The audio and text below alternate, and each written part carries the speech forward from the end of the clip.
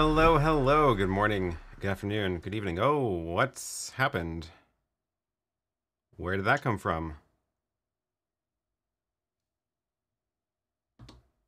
No idea where that came from. Oh, I know what happened. Yeah, same problem that happened earlier in the stream. Apparently I put my OBS into studio mode. So it is in, it's doing the like program preview thing, and that is not how I normally use it. So all my shortcuts are wrong. So yeah, there we go. Okay. Um, let's go back. I think I was experimenting with something for that, and yeah, so that did not work. And then I think that also messed up my output from OBS. Let's just reload that now that we're back in normal mode to the Ultra Studio, and hopefully that will fix the music crackling too. Let's try that with some music. Let's put some music on and see if you hear any crackling there. Hopefully not. All right, now we're back. Good to see everybody here. Welcome. We are 7 days out from NAB, and we have a lot of fun stuff to do at NAB. I mentioned last week, but it is now like totally final. We're all set. The plan for NAB is I'm going to be filming interviews at booths around the show with Photo Joseph, and we're going to be both on camera posting to both of our channels, YouTube, and actually I think maybe only Instagram. They didn't. No, Instagram and YouTube, not TikTok this time. We don't have TikTok audiences, and I think the brands also don't have TikTok audiences. So, but yeah, that's the plan. And posting them hopefully the same day turnaround, if not next day. But I think we'll be able to pull off same day for most of them. I started packing yesterday on a BTS stream with members. We were just hanging out and chatting. I had to actually finish building these IKEA drawers to get the room cleaned up here, and then started deciding what to bring to NAB. So that was fun, and I can share what I'm gonna pack in the bag today. Weirdly, I'm actually leaving for Vegas today, even though it's a week out, because I'm actually first going on another trip before Vegas. So I have to bring everything tomorrow morning. My flight's at 6 a.m. Not looking forward to that. But I've done it before, and it's fine. Going to Dallas, I'm going to watch the eclipse. Total coincidence, I happen to be on a layover at the eclipse time. It's going to be interesting. And then get on a plane to my next trip, and then come back, land in Vegas on Saturday night. Unfortunately, missing some of the Saturday parties, but yeah. Big Shot Media says another day in Vegas. It's getting cool to see some stuff coming out. Cool. Well, it seems like the weather is about to warm up a lot, which is, now where did my chat go? Right, I turned it off because the map was on blocking it. Yeah, Matt says hello from Australia at 2 a.m. Well, thanks for joining. It's late there or early, depending on your circumstances. Bill says, any thoughts on the Blackmagic pre-NAB announcement? So it's impossible to guess what they're going to launch, except when you can find FCC filings of their new products before they're launched. So I do know there's at least one new camera coming out. There's an FCC filing that for their Wi-Fi chip that they use on it, and I dug up the filing and found out that they actually included a screenshot from the menu interface that showed the camera name. So there's at least a new camera. But I have no idea what to expect from ATEMs. It could be anything. I kind of suspect no ATEM Mini updates at this point, but I could be surprised. I could be pleasantly surprised. There is a gap in their rack mount ATEMs. Maybe they've figured out 4K versions of more of them, or possibly the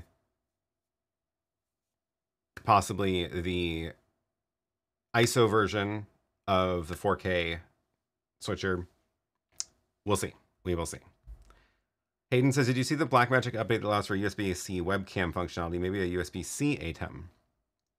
Yeah, they did just do an update to a bunch of products. Let's see, what was that? Blackmagic Pocket Cinema camera, webcam out.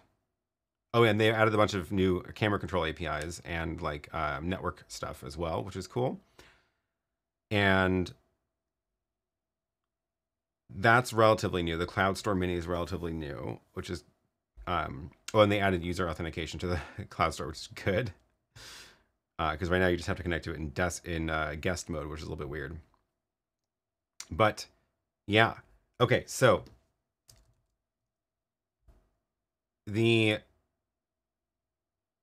if you do have a question for me, by the way, before we get too far along, start your message with Q and it puts it in my question list, which makes it easier to spot later. So please do that.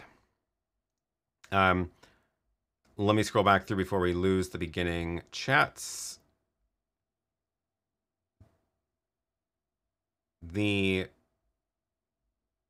had, oh, Gwen is here. I had to miss last week because of a job. Well, that's good that you had to have a gig. That's good. Welcome back.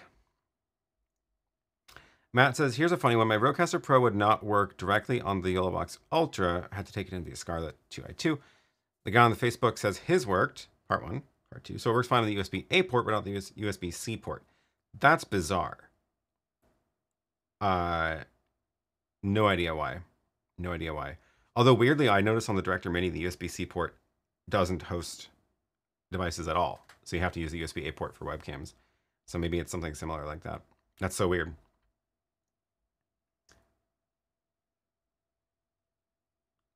ZYXXY Digital Media says, wish I could be there to meet y'all. I'm taking a few days off to live stream the eclipse, then going back to work. Oh, you're going to live stream the eclipse. Ooh, what's your plan? And how do you know you're going to get a cell signal there and also it not be super crowded?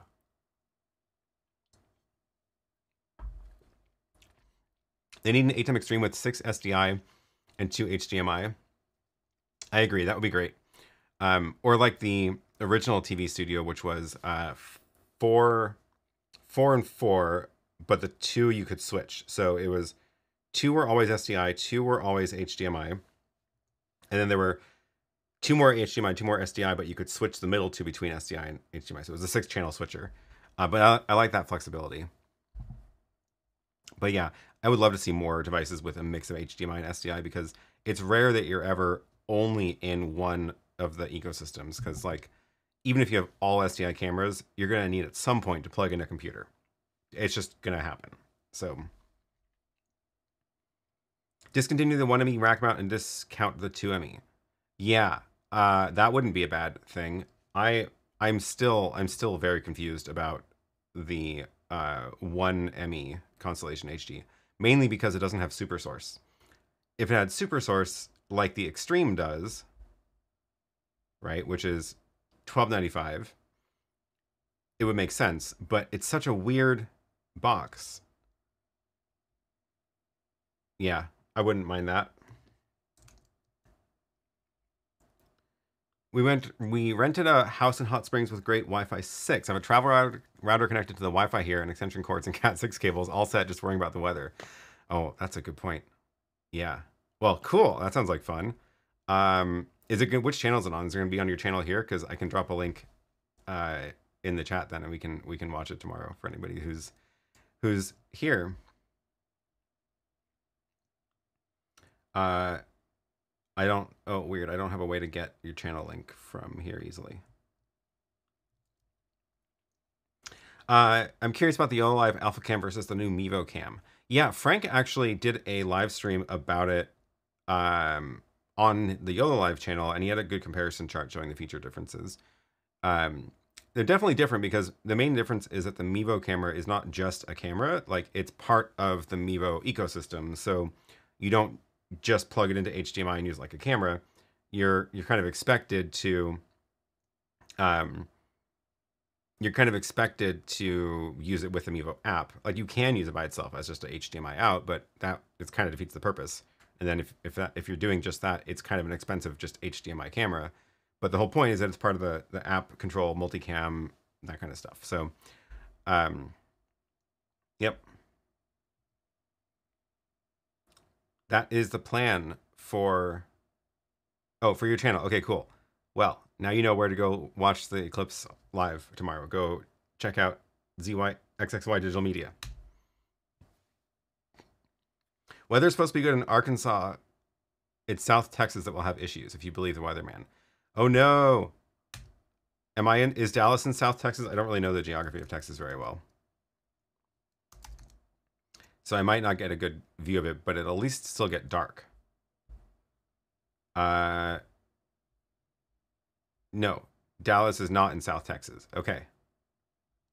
Dallas is up there. So maybe I'll have good weather tomorrow.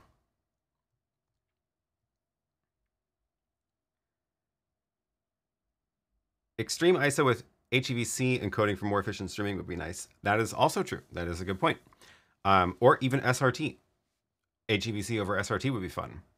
Speaking of which, I was going to post that video last week about comparing RTMP and SRT.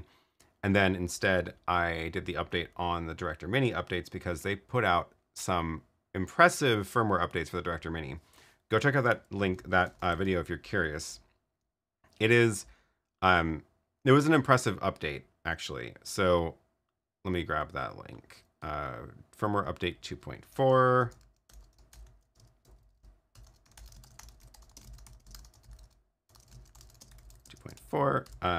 So I just went through a couple of like the top things I was interested in about the update, and it turns out the video was like 18 minutes long, so I had a lot to say apparently.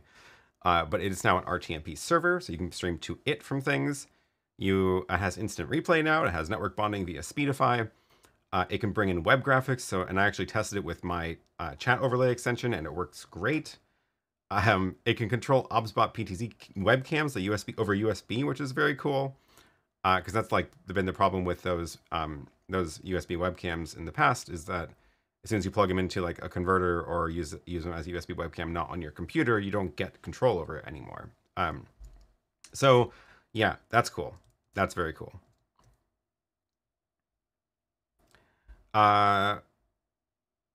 Sound Ace, can we use ATEM Mini Extreme as a video wall controller? I guess it depends on what you're trying to do with the video wall controller.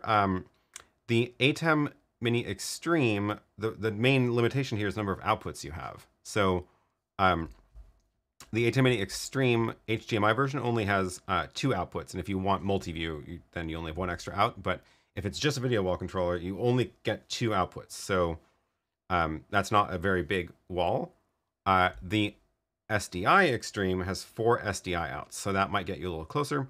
But it really depends on what you're doing. But with the inputs and outputs, and like, are you trying to switch what's on the video wall between like, actually, it's going to be pretty limiting. Like, let's say you have, let's take an example of just 2, because it'll work with 2. Let's say you want to just switch between, you have 2 screens. Let's say it's like a long wall. You have 2 screens, and you want to switch between a camera. But if you want to get that camera into 2 screens wide, you're going to have to do some tricks or live with low resolution. And then if you switch between a camera or like a computer, slides on a computer, you could bring 2 computers in on 2 inputs and then route those to both screens out. Or just like a still graphic. And if you want to do a still graphic, you do have 2 media players in the Extreme to load 2 graphics in at a time, and then you can output both of those, 1 over each output. So you could use it for that. That would take up your 6 inputs, maybe 5 inputs, and route to 2 outs. If you're trying to do that with 4 screens, then there's still only 2 media players here, so you can't really do it with still graphics anymore. So it's kind of awkward. So I think you're going to run into a bunch of limits because it's not really meant for that. If it happens to be able to work based on the number of inputs and outputs, fine. But otherwise, you're probably gonna be limited. And yeah, IT Never Gets Old says there are dedicated video wall controllers that are cheaper and purpose-built. Cheaper, really? Because I've found that there's nothing under $1,000 in the video wall controller realm. Well, depending on what the features are. There's some like 1 input to 4 output controllers that are cheap. So if you just want to take one video signal in and then split it to 4 screens, those are relatively cheap. But as soon as you're getting into like more fancy stuff, they get expensive. Emmanuel says 8 channels on the ATEMs are not enough. It'd be nice to have a 12 channel, 8 SDI, 4 HDMI with 6 aux, 4 HDMI, 2 SDI. Yeah, I mean that's basically the Constellation series at that point, right? Because you have like with the rack mount ones, with this one, like even the 2ME, because you have, let's look at the back panel. Here you've got, what is that, 20 inputs and 12 outputs. No HDMIs though, so that's the downside. But yeah, basically that's, I agree. It would be fun to have a smaller one with a few more inputs, because yeah, it's easy to fill up 8 inputs.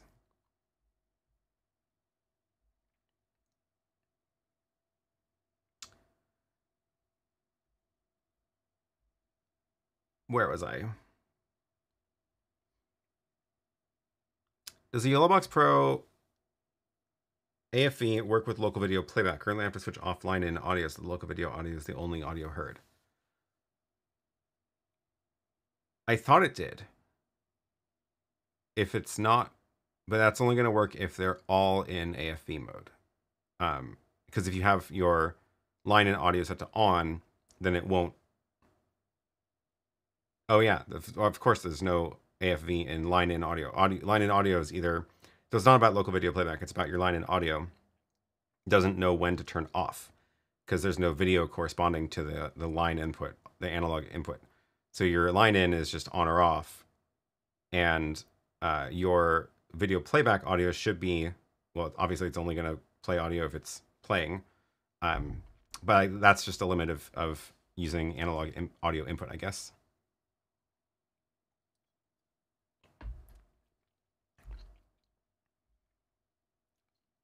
Forecast is showing 50% chance of rain in the Dallas area on Monday. Oh no! Do you know if Apple has done something weird with iOS support for Lightning to HDMI adapters? I could not get HDMI out of 3 different phones, and I tried 2 different official Apple adapters. Well, it is weird because it's not like a video signal the way it is with a computer. It's actually a compressed, I think it's H.264 compressed video feed that goes out that USB port, the Lightning port, to the dongle, which then creates the HDMI signal there. So yes, it's weird. It is weird that you weren't able to get 3 different phones and 2 different Apple adapters to work. What were you plugging it into? But yes, iPhone outputs are weird, for sure. Bill says, what about firmware updates for Blackmagic switchers or iPhone apps? So they did already do some recent firmware updates for the, what was it? It was the Constellation 4K.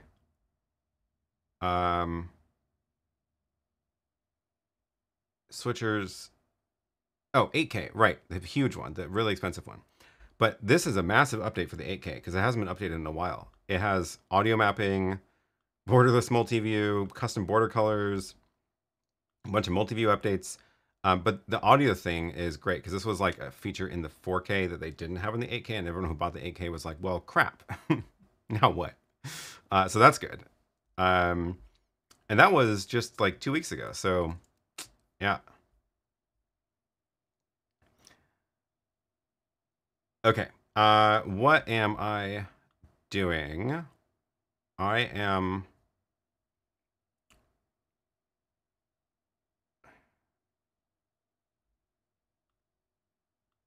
going to, oh, Bill says wish list for Blackmagic. Firmware update bringing SRT to studio camera and switchers.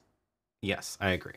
Which I would not be surprised if this is the case this year because they did do an SRT update on the web presenter and streaming bridge, and that, because it originally shipped without any SRT support, the fact that they can update it suggests to me that they might be able to update other products too.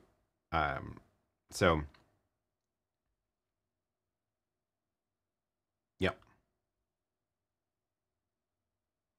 Oh, Matt has a good question. Do you know of a plugin for Keynote that would block an area of the slide for a picture-in-picture window? I teach a class and use my picture in the top right, but I have to play with the slides. Oh. Why? I'm not sure I entirely follow this. Why is your picture in the top right? Like your video is in the top right? Is this for like online class? Or in person? I guess that's my first question. But yeah, plugin for Keynote that would block an area of the slides. Never heard of it. Anything like that. That's interesting. Interesting problem. Andres' office hours is doing eclipse coverage tomorrow as well. Oh, that makes sense. That's fun.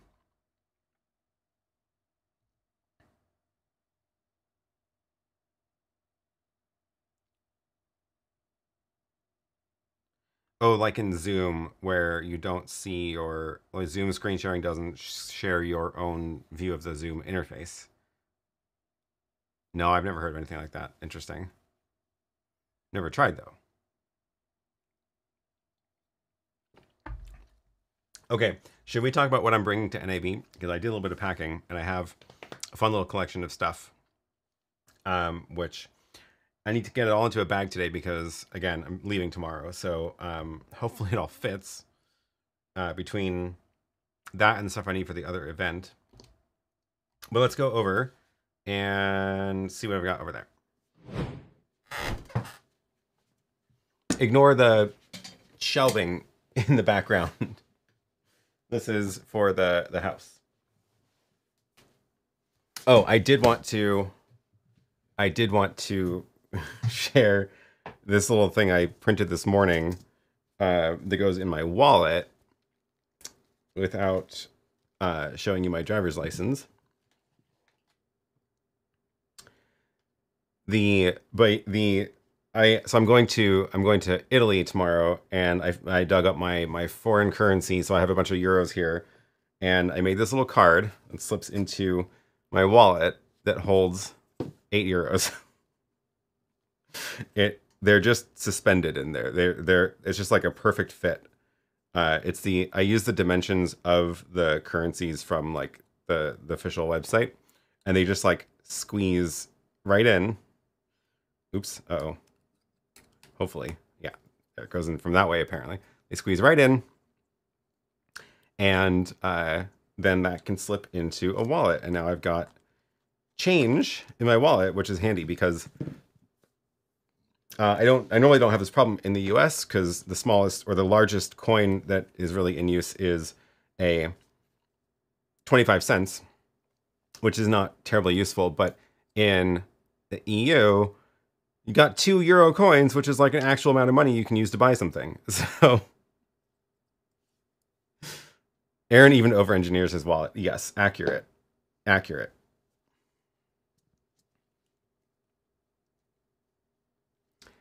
Oh, we got more data about Keynote. Part 2. It's for a class online, so my video doesn't cover the slides.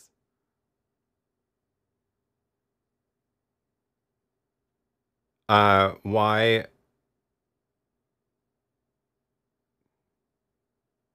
Second question. Why do you need your video on top of the slides in the first place then? Maybe do a side-by-side layout instead, right?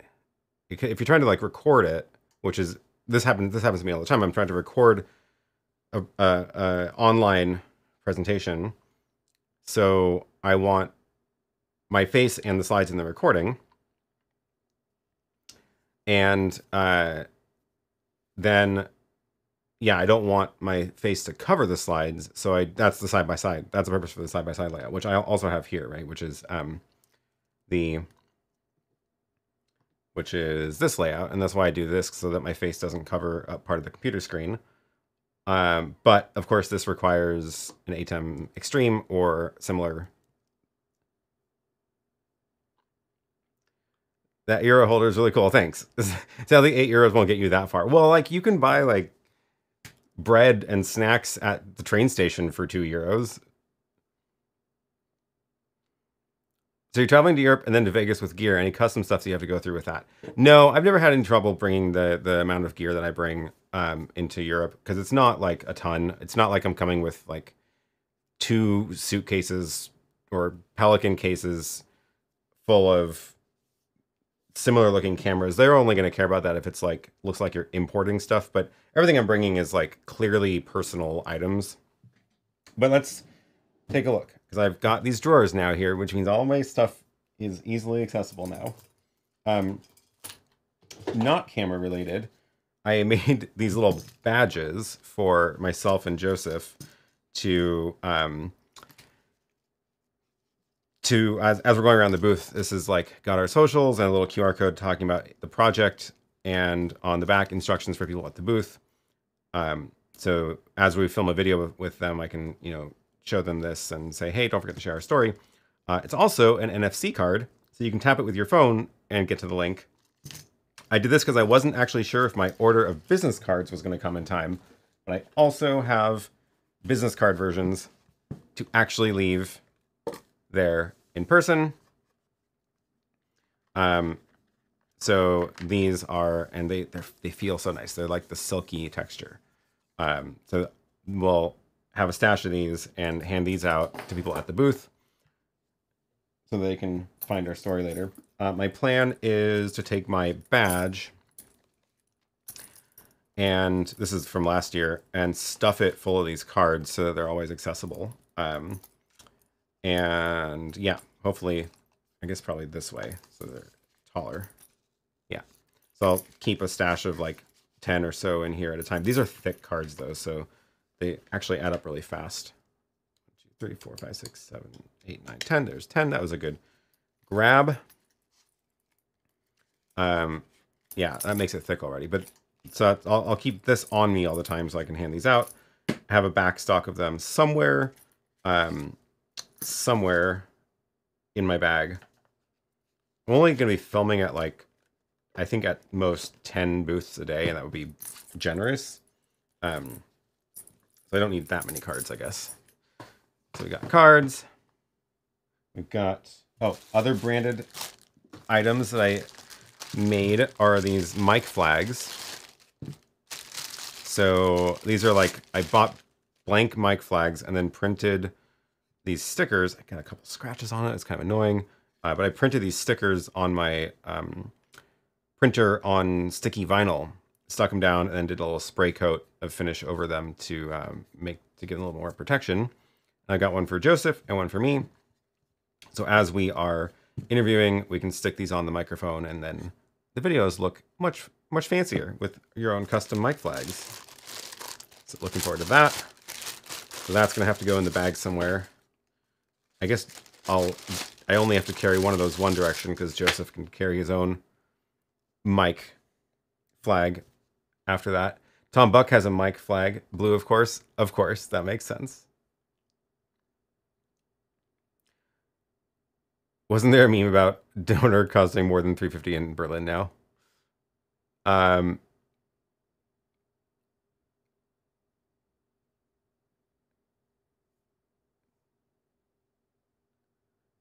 Oh, question from Culture Vani. Mevos are not available in India. I ordered 4 of them from eBay and they were all faulty and used. I tried to reach out to Mevo for support and they denied. Oh no! Can you like return them from wherever you bought them? I don't know. Like eBay sometimes has policies about that kind of stuff, so maybe check that. That's a bummer though. It sounds like someone sold you not working gear.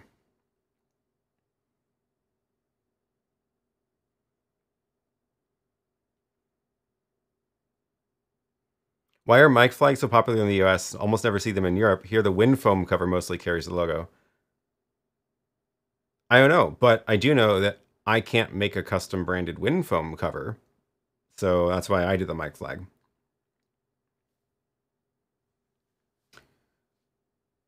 Are you going to meet Photo Joseph in Europe? Isn't he in Belgium? No, he's in Slovenia. I am ironically not going to meet him there. I'm going to Italy, which is not that far. But then I guess we're both flying to Vegas around the same time, which is pretty funny.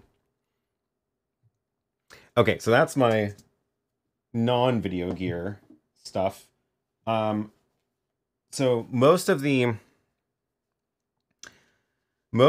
time, the actual filming of the interviews is going to be with Joseph's rig. So he's bringing a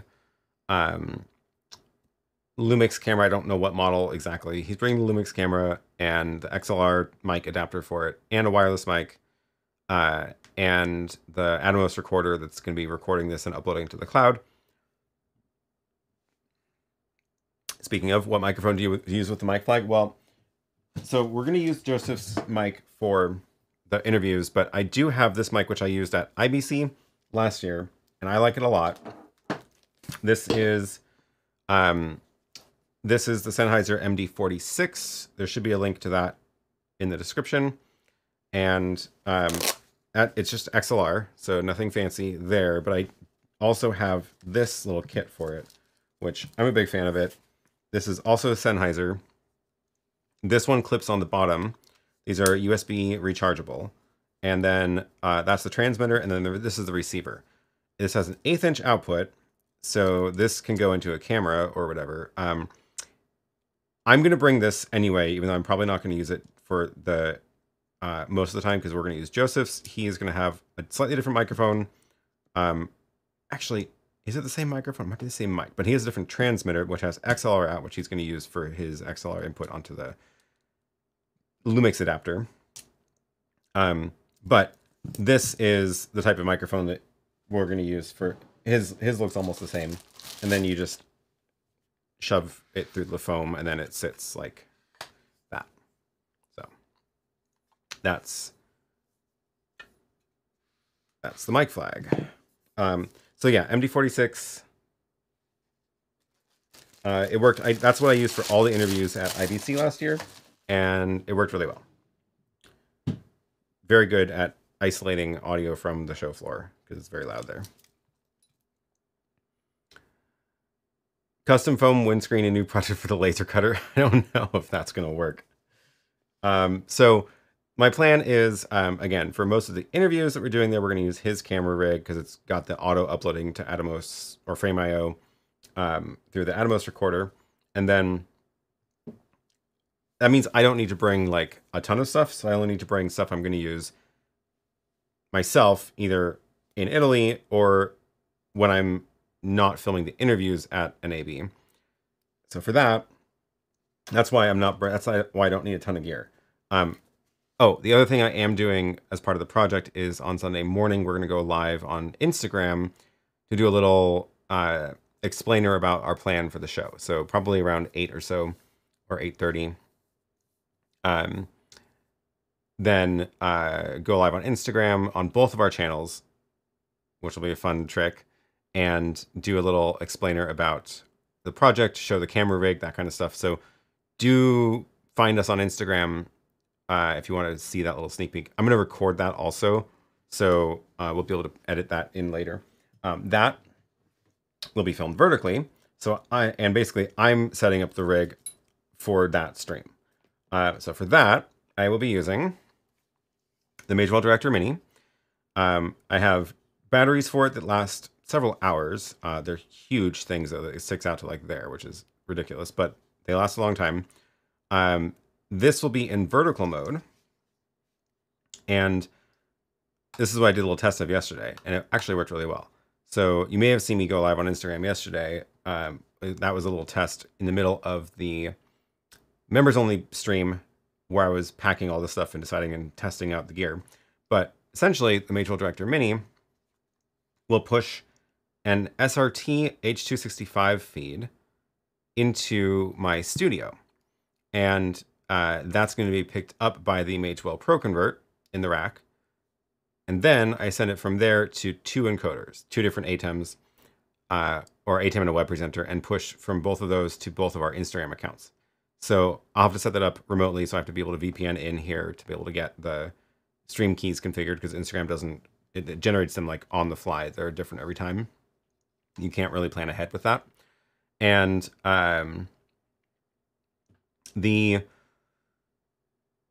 But yeah, so it's going to be basically Director Mini, compressed feed, SRT, more reliable, to my studio. And there I turn it into regular RTMP for Instagram and push live. That way I only need bandwidth for a smaller feed coming out of the hotel that we'll be in, instead of 2 full RTMP feeds to Instagram. So that's the plan there. So Director Mini, the camera, for the main camera for that shot will be the Sony ZV1-II, which has an actual zoom lens and a tripod screw in a good spot now, so it doesn't block the battery slot. I have a little battery USB adapter, so I can power it continuously, or from a bigger power brick probably. And that's going to go on a tripod vertically. I do have a tiny tripod that I'm going to bring, which is not super tall, but it is small enough to fit in like a backpack, which is nice. This is also linked below. I bought this a couple of years ago, but I basically use it just for these kinds of things when I'm traveling. The comes in 2 parts. There's the little tiny legs, and then this part goes and attaches to the top, so it gets much bigger once it's all attached. And this will either sit on a table in front of us or possibly on the floor. I don't know how we're going to set this up, but we'll figure that out once we're there. But yeah, this is the tripod. It does let the camera go into vertical mode. So that's my plan. And again, I'm bringing all this first to Italy, which is silly, which is why I'm trying to make sure it's all small and not like I'm not going to bring the monopod this time, because I had to go to on the outside of my suitcase. I just strapped it to the outside because it was too big to fit inside, and that was annoying. So that's the camera, the main camera. I'm also going to plug in the Osmo Pocket 3 over USB into the Director Mini.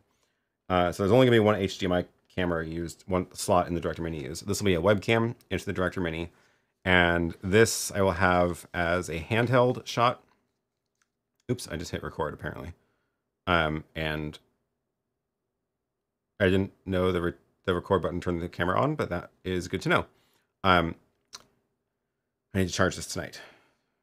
I'm just remembering again. But yeah, so this will be the handheld shot, and this will be like how I can do close-ups of the rig and that kind of stuff. So cut between those 2 angles while we're on Instagram.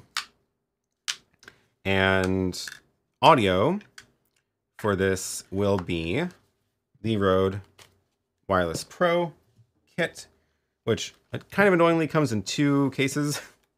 The this part is for the 2 mics and the receiver. I got my little sticker on them. This is also a battery recharging case, so they can stay charged when they're in here, and then they can all charge with one USB cable. Then the other case is for all the accessories. Maybe I can not bring this whole case, because I actually really only need the lav mics and the USB cord, because I'm actually going to do USB into the Director Mini.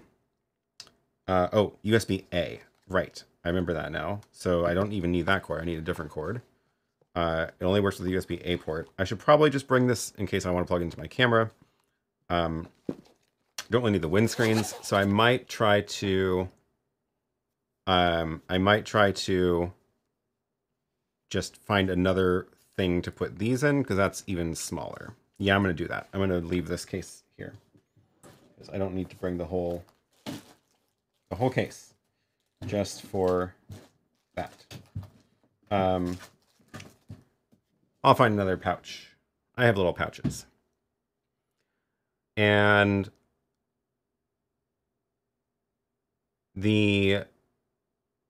oh yeah, this is Matt says, I have the Amazon knockoff for the wireless holder. The RØDE one has their stupid logo over it. I don't advertise for free. I agree. The RØDE Wireless Pro. Where's the other one? I have another one in here somewhere. They when I went to their event in LA, they actually sent me back with another one of these. So I have 2 kits, and now you can see what it looks like. normally, which is their giant logo. At least this is more subtle than on some of the other ones. But yes, I don't want to advertise, if I'm wearing this, I don't want to advertise Røde's logo all the time. So that's why there's a sticker. That is a PK1 product. Should drop that link in the chat. Let me find that link really quick. And they will go custom print you a sticker if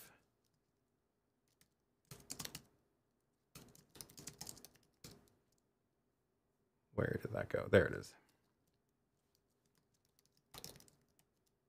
Yeah, so they will print you a sticker with your logo on it. You can actually go and I made house files once too. You can go and use this little preview tool to see what your logo looks like on with the cutout.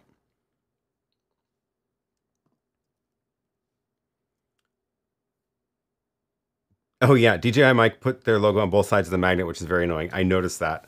I decided to not bring the mic, DJI mic, because where is it? Darn, I lost it. Must be in my other drawer. Oh, there it is. I agree. It's very annoying. Their little magnet, which you can use to hide the transmitter on the inside, is great. It is at least a cool design, but it is annoying that it has their logo on both sides. But at least it's like, this one's at least a fun design. But yes, also annoying. Wow, that's really scuffed up. Decided to not bring this because the main reason I have this is because it pairs wirelessly with this camera. So I've been using it for filming the house files updates because it's just super handy to be able to just set this on a tripod, pop this on my shirt with Lily, and we can just, no wires, no receiver to fiddle with, and it just works great for that. But again, I'm not filming the interviews with my own rig. I'm using Joseph's rig to film the interviews at NAB, so I'm not going to bother bringing it because I don't think I will end up using it.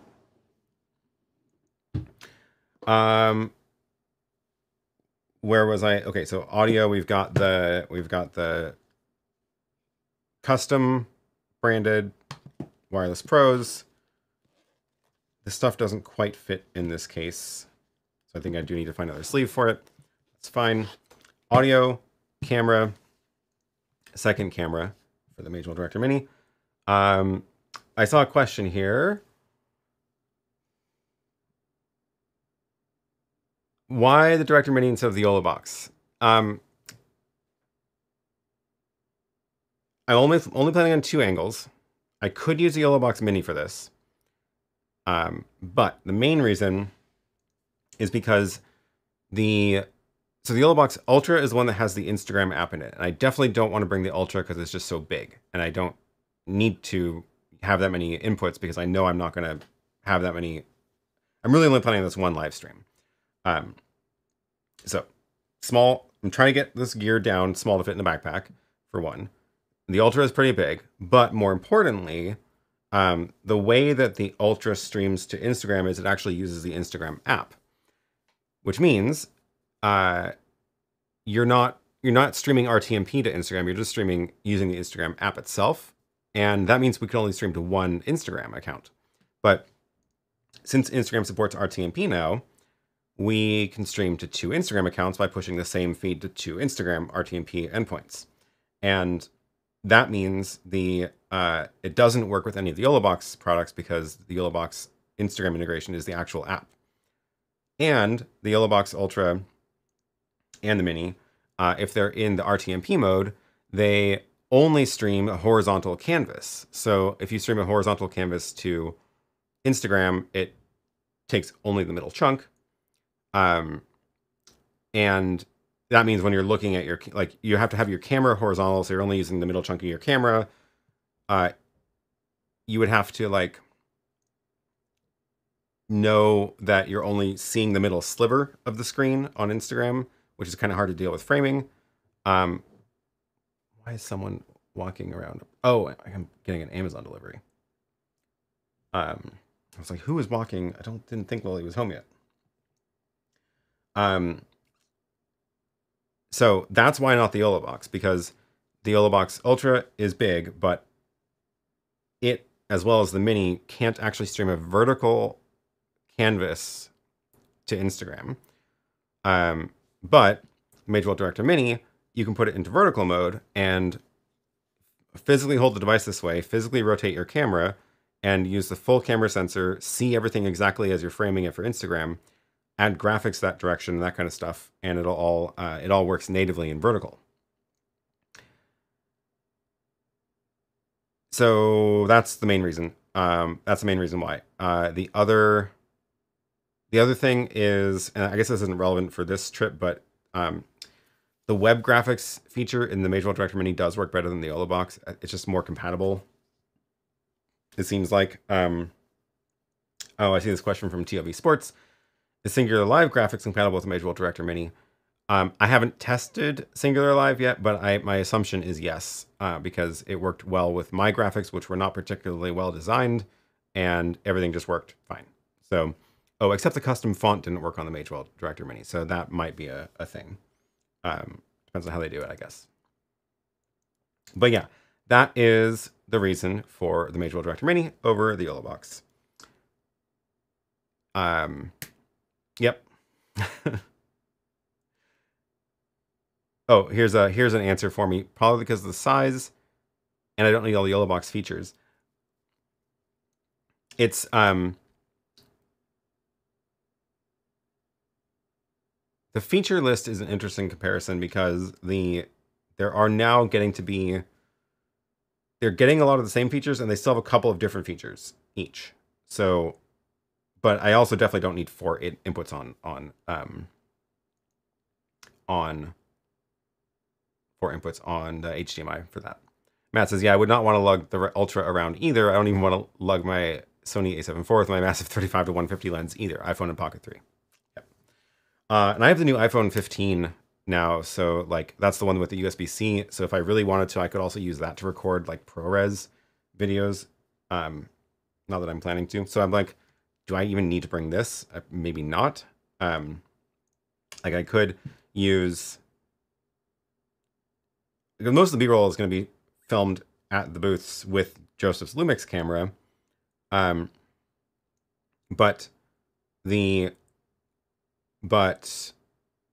for this first stream, like maybe I could just use the Pocket 3 as the main camera and my iPhone as a secondary camera, because you can stream wirelessly into the Magewell Director Mini from an iPhone too. So I may not even need this one, which is interesting. I just feel weird not bringing an actual camera. I don't know. DJ Mike says, is streaming to Instagram better than to YouTube? That surprises me you choose Instagram over YouTube. That's an interesting point. We could stream to all 4, 2 YouTube channels and 2 Instagram channels. Maybe we'll do that. One of the reasons we can do that is because I'll be streaming from my studio, not from the hotel. So I just need more encoders here that can do multiple streams. So that could be pushing to my, well, I have the web presenter and an ATEM. I could put another ATEM in here, turned on, leave it turned on, and or push to my server that can do restreaming, for example.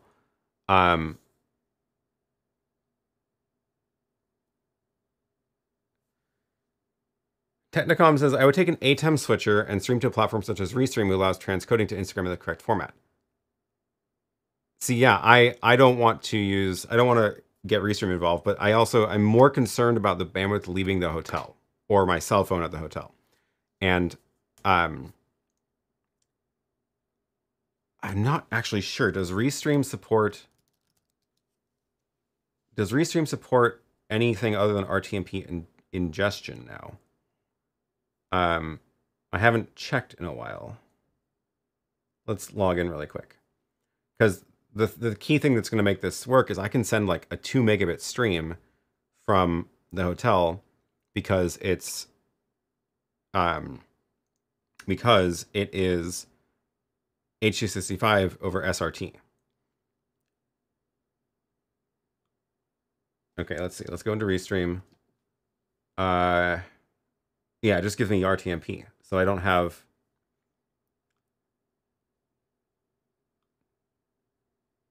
RTMP pull. I don't think this supports SRT, for example, right? So, and I don't know if it supports H.265 input either. So that's the reason I don't want to use Restream.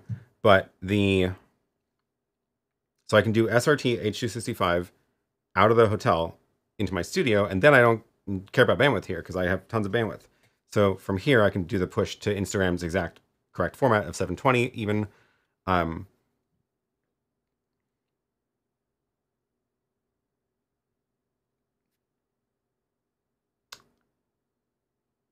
Instagram does say to send 720, but now that I think about it, the test I did yesterday, I didn't send 720. I sent 1080 and it worked. Interesting. Okay. iPhone 15 Plus Blackmagic camera app is an appealing travel combo. It's true.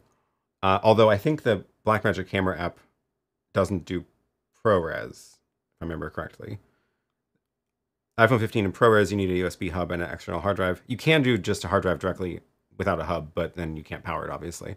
So yeah, if you want to be able to power it, and that is getting kind of bulky then. So at that point, like this thing can do not ProRes, but it can do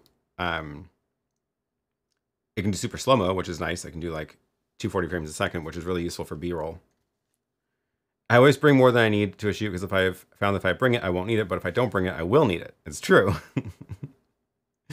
Very true. Murphy's Law of video production. Matt says, what I hate is having everything but the one cable to make it work. So back in my working day, I carried way too much. I know. I'm trying to get better about actually setting up all the rig ahead of time so that I know all the cables that I need and then only bringing those because I really don't like overpacking. Okay, a couple other questions here.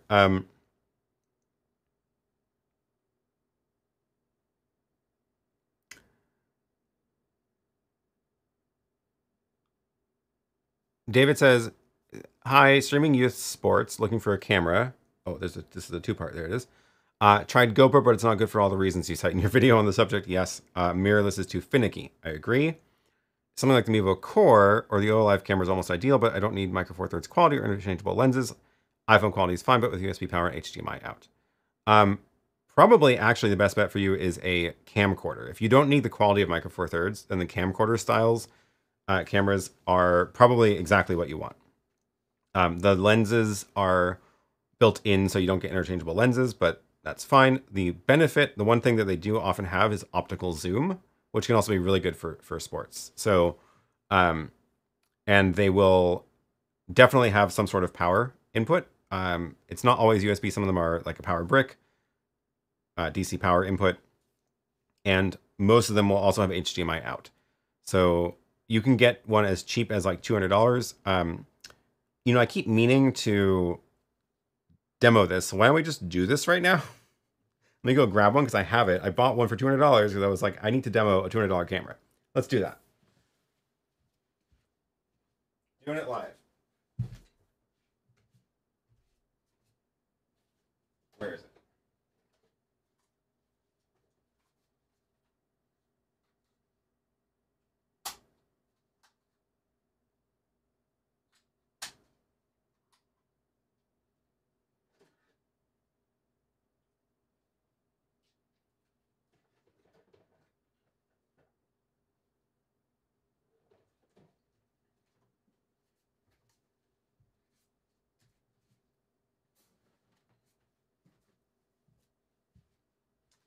Okay, we're going to do this.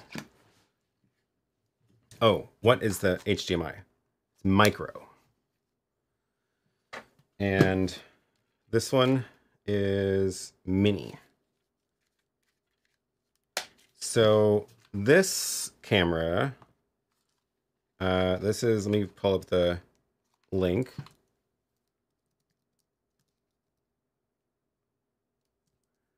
Yeah, I do need this button. I don't have a graphic for that. You know, it's been so long since I bought this. Oh, less than a year. Okay. May 2023. It is still same day shipping. Okay. I'm just grabbing this link. Oh, good. It's also at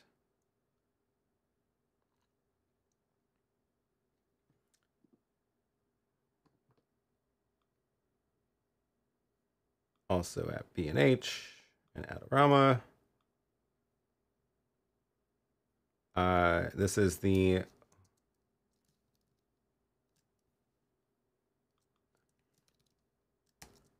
okay.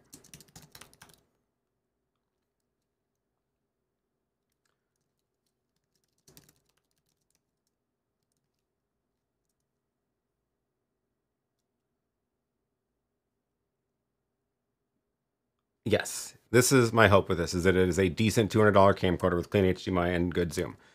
So this is, I dropped a link in the chat. It's a Sony CX405. It does take tiny batteries, but I should be able to steal, I think it's the same battery that my ZV1 uses, which is weird. So, because I don't think that one is charged. This one has a USB port on the back, which I'm assuming can power it. Okay, so first we have the little classic camcorder lens cover, giving us the picture there. Not great visibility on the screen. You can see it like very quickly becomes not visible. This is micro HDMI out, so I need to grab my cable, which I also have to bring to NAB because my ZV1 is micro.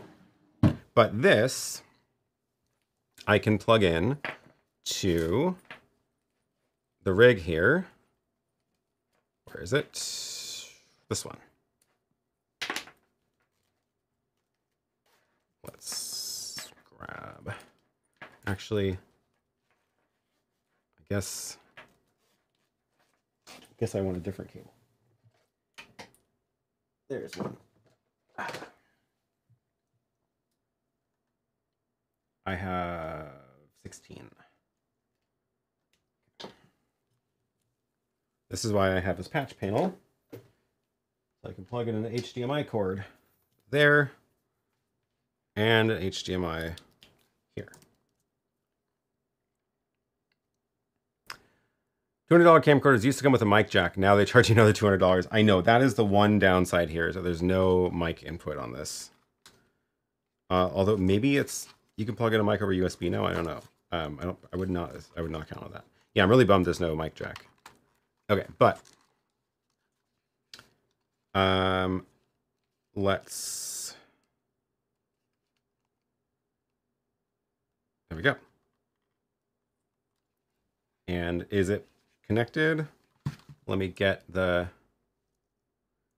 channel ID stinger would be good way step away too. Yeah, I need to work on my little branding there. I'm gonna make that screen show the camcorder out. Oh, look at that. Oh, it's got the overlays on it. So let's fix that. Wow, everything in here is just so messy. Let's see if I can figure out where that menu is to get clean overlay.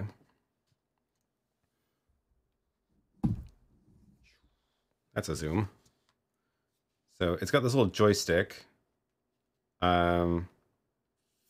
Setup. Download music, what? HDMI, control for HDMI. USB. Oh no. HDMI resolution, TV type. Yeah. Auto, okay. Control. Please tell me there's clean HDMI out on this. I'm gonna be really upset if there's not.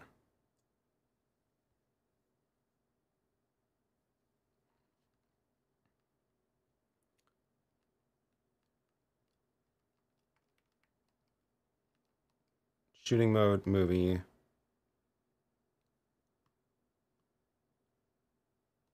Menu, camera. Okay.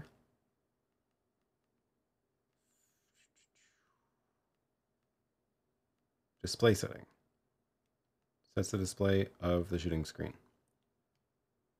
What is that? On? Auto? What does that mean? Oh no. Oh, so that now it's not turning off.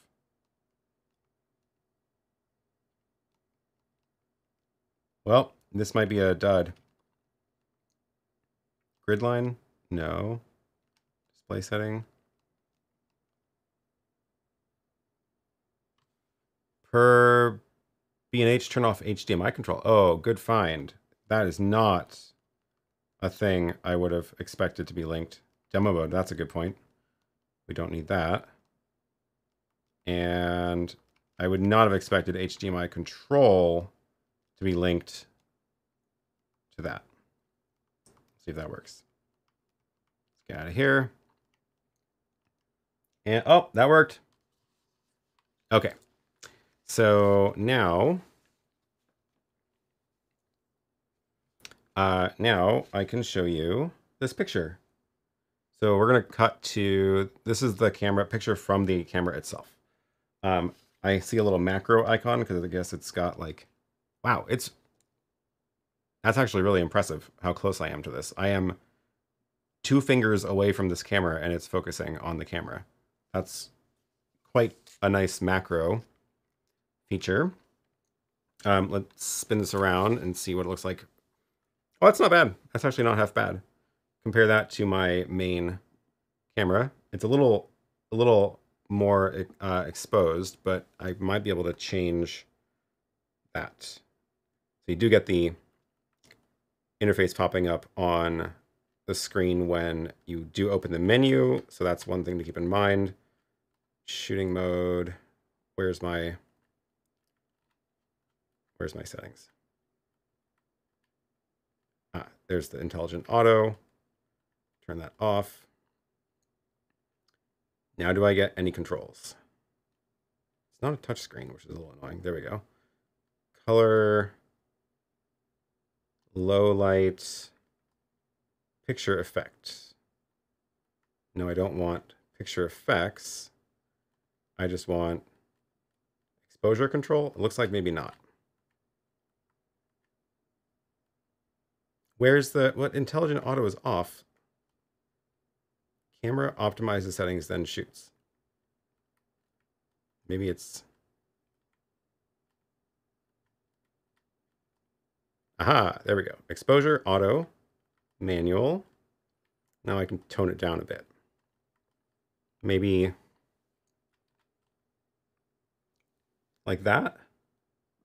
That's close. That's pretty good. This looks half decent, honestly.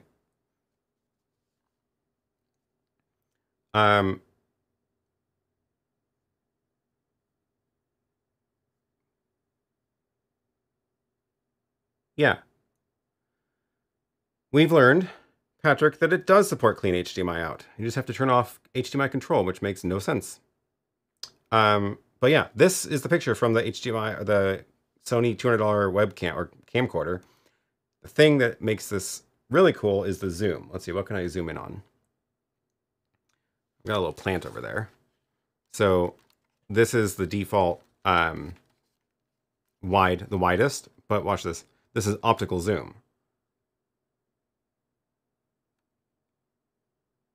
And keep in mind, there's like actually very poor lighting back there. Also stabilization. Okay, now I think we're into digital. These usually have 2 ranges. One is optical and then it goes digital after that. But that's like, here's my little temperature sensor. That is that far away. So yeah. Here's my calendar. I want to see my trip to Los Angeles for RØDE. Look at that. This is also handheld.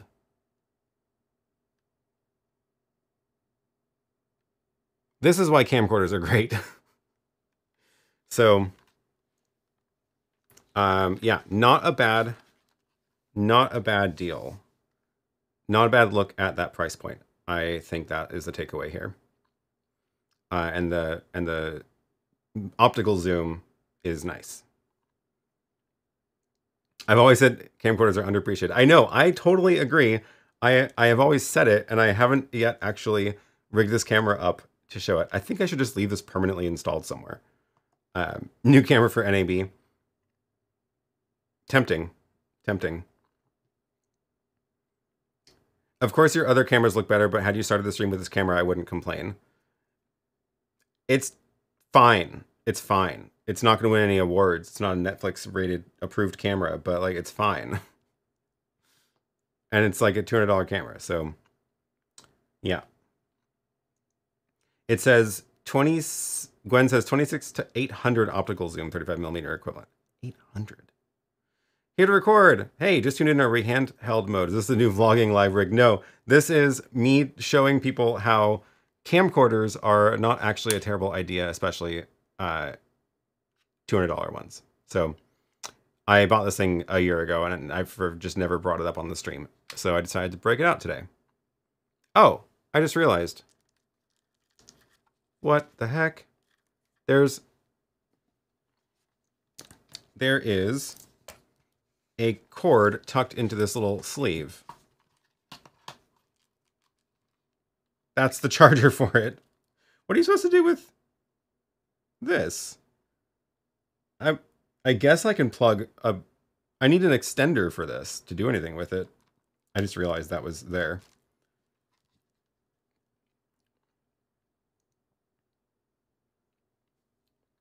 Yeah, so there you go. There's your camcorder demo for the day. But that was for David. That was a question for David. If you don't need Micro Four Thirds quality or interchangeable lenses, but you need clean HDMI out and USB power, yeah, I would absolutely go look for a camcorder. So double check the clean HDMI output on the camcorder that you're buying, and double check that it has some way to power it. But yeah.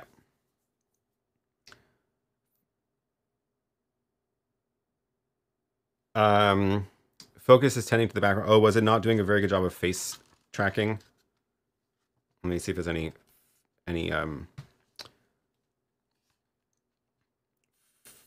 settings for that. Focus auto. Oh, you can do manual. Okay. Is there like a scene selection? Sometimes there's like a face priority, face detection, smile sensitivity. What? Mic levels. Okay, I don't see any like... Oh, face detection is not available in manual exposure mode. Interesting. Let's go back to auto. And then go into...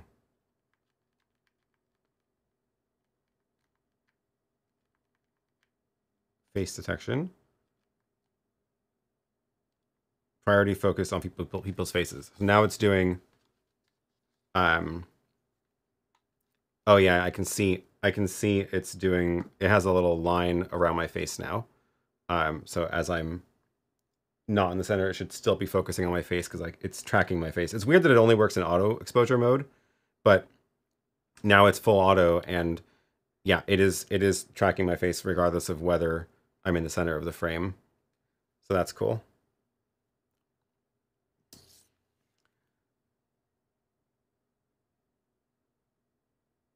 Does the camera turn off if you're not smiling? No, it was, I think it was for photos. So if it's in photo mode, let's see. Shooting mode. Go to photo mode. And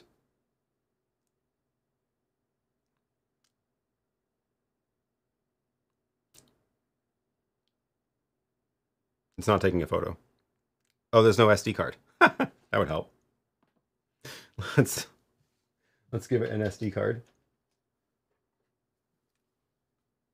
Where's the SD card slot? Is it in the battery slot? No.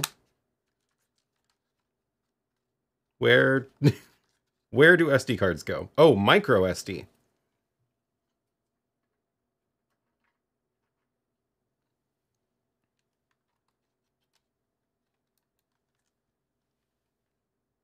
Preparing image database file. Okay.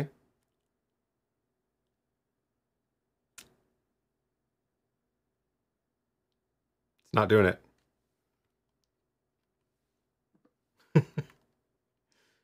Oh, smile shutter was turned off. Detect smiles and auto films still images. Always on. Dual capture. Detects smiling only during recording. Always on.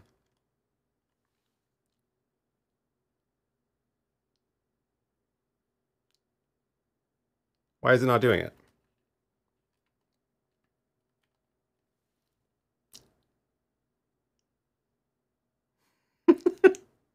It's not. Oh, it just did it. I saw it. Let me turn off the clean HDMI so you can see it. Where was that? That was in setup. In HDMI control. Weirdly, turning it on. Okay.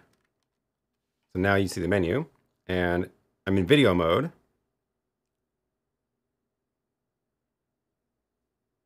Hello?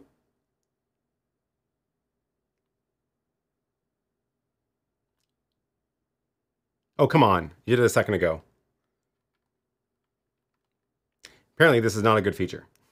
Oh, there it goes. Do you have to, like, not smile for a while? Aha! You have to be not smiling for a while. And then when you smile, everybody say cheese. And then it captures it. Oh my god, that's hilarious.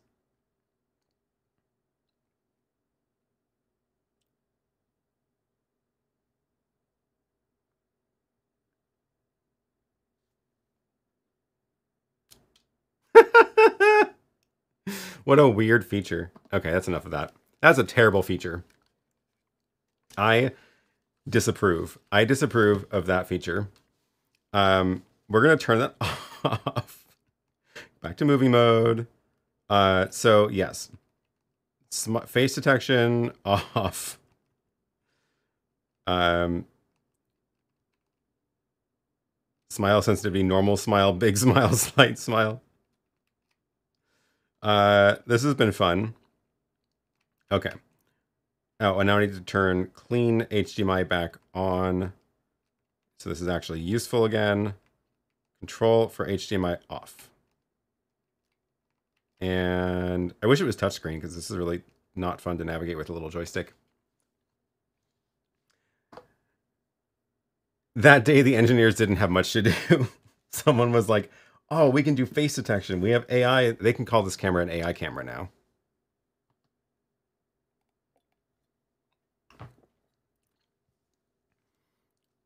Save this live stream for future use in memes. If I was Aaron's editor, I would edit that video into a short and just release it. Maybe I should have my editor do that. Does the camcorder need a powered mic? There is no mic input at all. So you have to bring your audio in through something else, unfortunately. I think you have to spend more on a camcorder than $200 to get mic inputs. I seem to recall there was an issue using HDMI out and external power over USB at the same time. That would be a bummer. I have a battery. Look how nice it is. I have this drawer here. I can just have things accessible. Imagine that. Furniture. Okay, let's see what happens if I plug this in to this battery. Obviously, I would need an extension for this. The battery icon went away, so I guess it's working. And I'm still seeing clean HDMI. So I think it's fine. Look how close it can focus. This is like an inch away. My finger can barely fit in that, and it's able to focus on that. Oh, there's no battery in that one. I was going to turn it on. Yeah, this seems to work fine. Is the SD card in the strap too? That would be clever.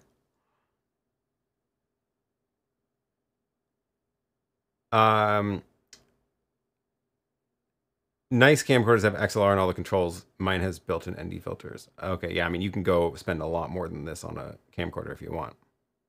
Okay, let me see. According to the spec, it's only 1 centimeter. Gwen says, I love how we're all geeking out over a $200 camcorder instead of $100,000 gear. Yeah, right.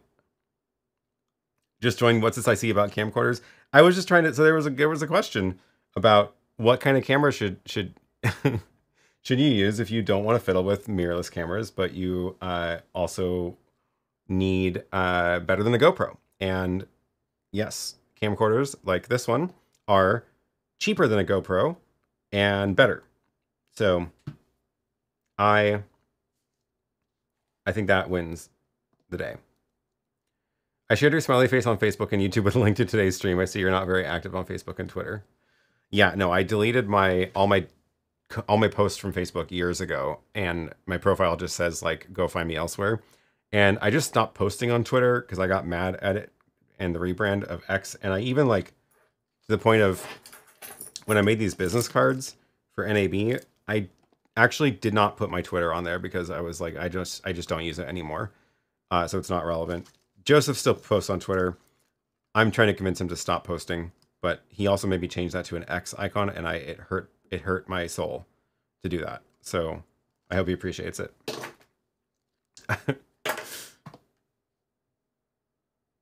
Just think of what the developer had to think when he got assigned to create the smile feature. Also the testing of that. Can you imagine sitting in front of your computer having to go all day? I have the older version, CX380, and it still works, and it's touchscreen. Why did they take away the touchscreen? That sounds like it'd be very useful. Yeah, well, cool. I'm not surprised it still works. That's great. The other one that I've used a ton in the past is this Canon camera, and I don't know if I can plug it in. Maybe I can.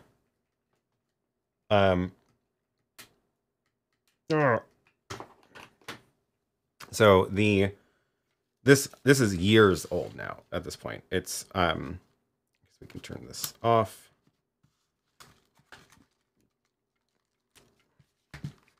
Grab a micro SD before I forget it.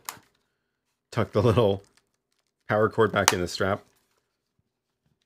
This is the Canon Vixia R500. It is, I bought this in like 2015 or something. I was using this for gigs. Oh, right. This is the micro HDMI, or mini HDMI, not micro.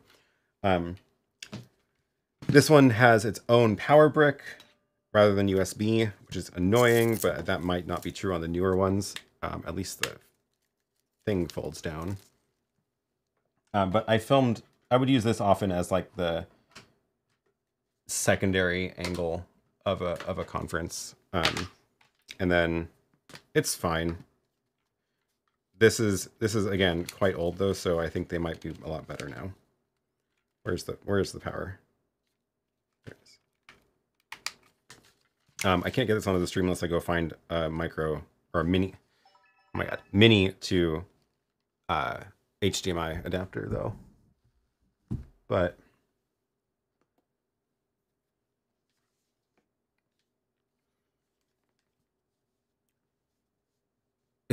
yeah, never call it X, only Twitter. I agree.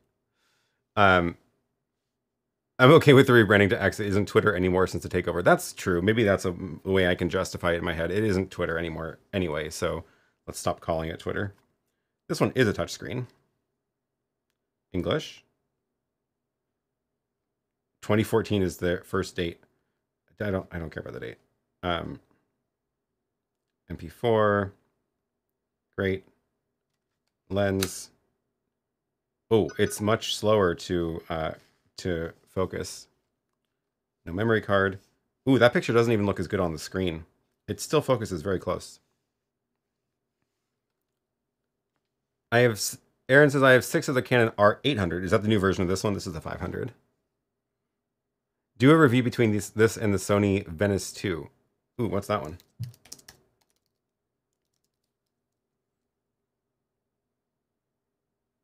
Yeah. Sure. That looks expensive. Cannot be purchased online. No price available. Solid option. Solid option. The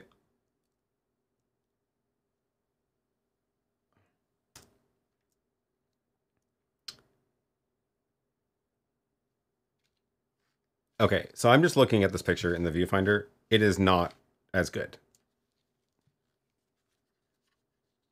It is not as good. It's much more noise in that picture when I zoom in that much. Similar zoom range, though. I guess it's a little bit shorter. But definitely, the Sony one is a lot better, which makes sense. It is like...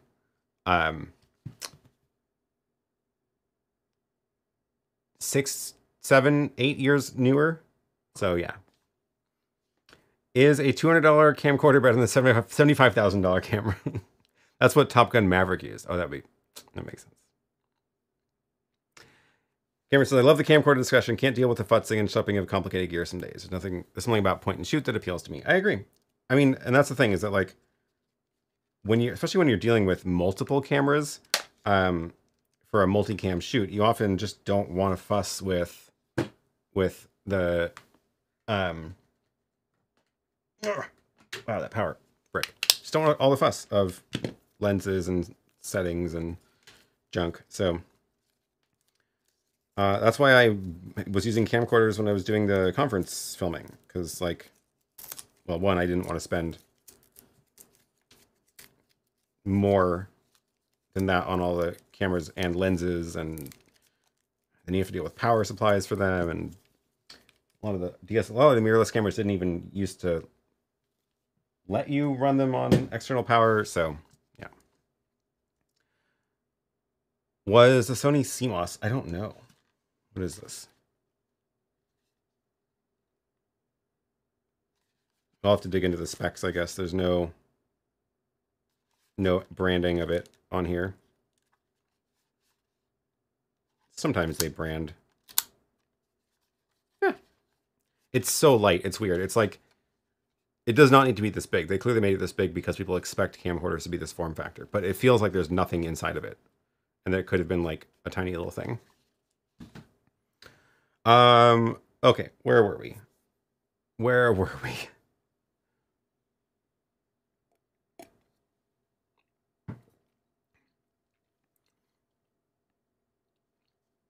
I used to use multiple Sony AX700 camcorders. They were great for my live streams. Some clients hated them as they looked too consumer.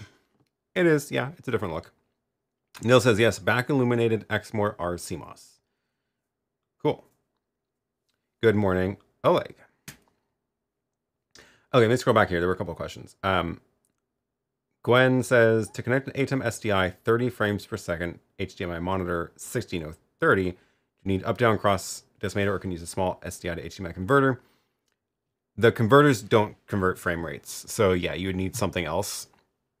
I have this problem with mine. It's ridiculous. The monitor that is over, you can't quite see it. The monitor that's over here that I'm looking at right now is actually a monitor that I should not have bought. It was like $200. And now I know why, because it only supports 60 frames per second. So I can't use it with my ATEM, which is in 30. So I stuck a decimator behind it, which is a $300 device. And I did that because I had it and I wasn't using it for anything else. But like, I would not recommend doing that. I would re-buy a new monitor that supports 30 frames a second input, because it's silly to spend $300 on a converter.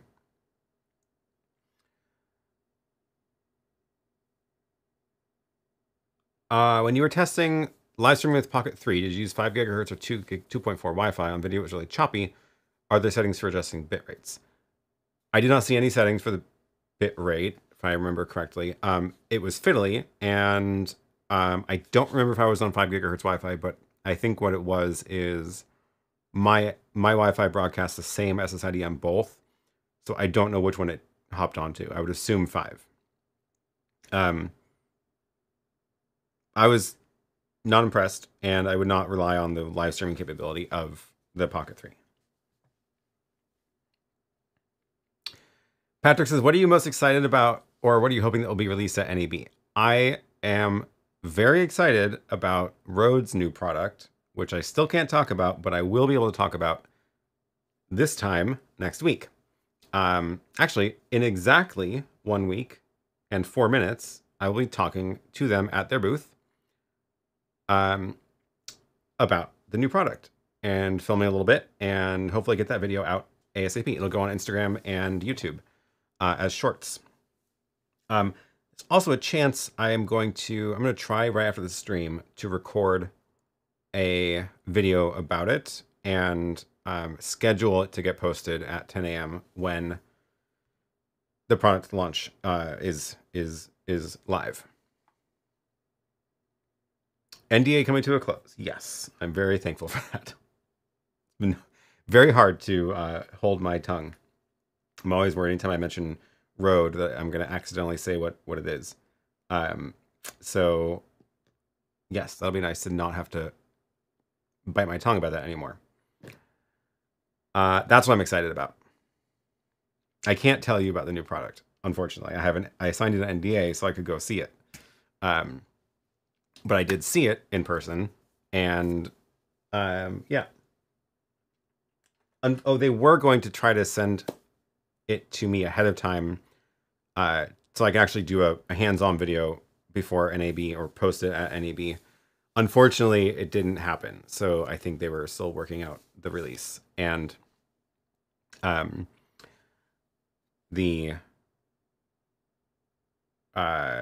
yeah, so I'll hopefully get it after the show, and then I can bring it back here and show it live. It'll be fun. Alex says, I would love to go to NAB, but unfortunately I live in the UK. It is a long trip, but you should come to IBC, which is basically like NAB, but it's in Amsterdam. Much shorter trip. Tell us about the Røde product. We won't tell anyone. Sure. Any Blackmagic expectations? I think it would be interesting if they did launch a new ATEM Mini-like device with, fixing all the problems of the ATEM Mini, but I don't know if I'm actually... I definitely am not expecting them to do that. What I would be excited about is if they did firmware updates for the ATEM Mini series that added SRT, though. I think that would be very interesting, and it doesn't seem that far-fetched. Bullhorn says, I'm finding it hard to get decimators now. Is there another chip shortage or brand change I'm not aware of? I don't know. I haven't looked in a while. Oleg says, what's a better choice for streaming with my setup? Mac Mini, external capture card, 3 cameras, a hardware solution or software, considering buying a device for streaming. Okay, so first of all, don't buy anything until next week. Just going to say that. Put that out there. But the if you have a Mac Mini and 3 cameras, it's going to be pushing it pretty hard to do 3 cameras with 3 capture cards. So I would be much more confident in a 3-camera setup with a Mac Mini or Mac laptop of any kind with a hardware switcher between the 3 cameras so that your computer sees only 1 camera. So like if you want to do OBS for streaming, then don't try to connect 3 cameras into OBS with 3 different capture cards. Do your 3-camera switching on an external device. This is like an ATEM Mini or anything like that, where that hardware is doing the switching and giving your computer feed 1 USB signal. That's what I would recommend. So there's and that's only if you want to stream with OBS, because you want to use graphics or whatever else you're doing with OBS. If you don't need to use OBS or any kind of software and you want to do a 3-camera stream, I would recommend going all hardware on it and just get the computer out of the picture entirely, other than like for configuration and stuff. So that's the ATEM Mini or similar, like the OC device, or which is here somewhere. This is like the OC's version of an ATEM Mini, where it is 4 HDMI ins. It can stream directly with a network connection, that kind of stuff. So these things are not expensive anymore. So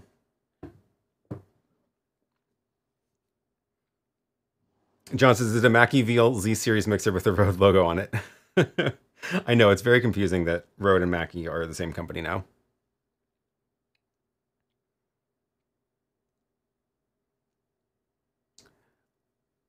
Remember last live stream when you told me to use the Ultra Studio Monitor 3G to take the output of the eCam to YOLO Live? Yeah, okay. I bought it, and what happened is the output is a small window, not full 9:16. That's weird. There must be a setting in eCam for that. It must be it must be the computer doing it, because the YOLO Live won't scale the inputs down like that. That box doesn't have any scaling features like that, so it has to be something in eCam. I would poke around. I haven't used eCam very much, but I use that device with other things, like I have Lily's podcast or her YouTube studio upstairs set up, going from OBS through that Ultra Studio Monitor 3G into her ATEM for graphics. How can I create a budget-friendly solution to delay an HDMI image by 10 seconds? Currently, I'm using OBS for this purpose, but I'm looking for dedicated hardware. I have not seen any dedicated hardware that can do this.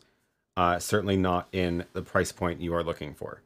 I'm sure it exists for television studio budgets, but no, I've not found anything like this. I think your solution of OBS is probably the best bet.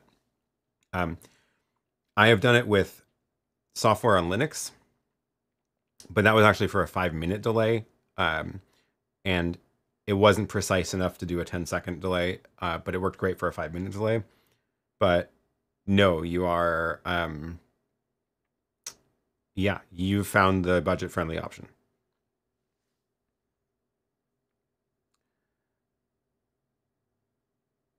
Oh, here's a tip on eCam. Make sure the eCam scene is full and not in a window. Sam says, what was that switcher you showed a few minutes ago? It's called the OC Ghost Stream Deck. I don't have a video about it, but I do have a couple of live stream demos of it. So if you search my channel for OC, O-S-E-E, you'll find it. You'll find my live stream demos of it. And it's essentially like, if that is just a little bit too tall for the store. It's essentially what you would build if you looked at an ATEM Mini and then said, what does everybody get annoyed with about the ATEM Mini? Let's fix it. And that's basically what this is. So actually useful buttons on the top. There's 2 HDMI outs. There's 2 USB ports. There's a network. There's 2 microphone inputs and a headphone jack. There's an SD card slot so you can play videos back from the SD card.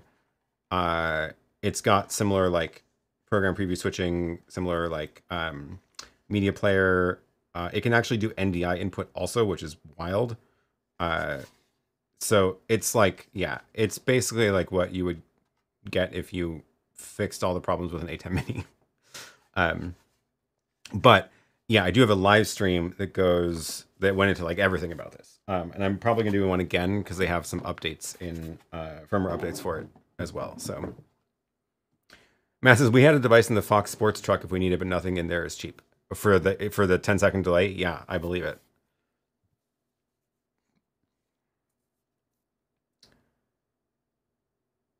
John says, if anybody in the SF Bay Area needs a decimator, I have 3 and I'm willing to rent on the cheap for events. Oh, that's nice. Thanks.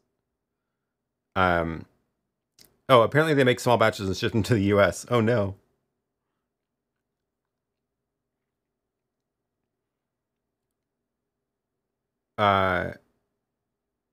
IDJ Mike says, what are the direct many limitations for input layers on a single scene? Example, HDMI 3 on top of HDMI 2 on top of HDMI 1, and are all adjustable in size and position. I think so. Let me grab the batteries for this, which are charging. See, I need my little break screen, which I don't have. I have music. That's it.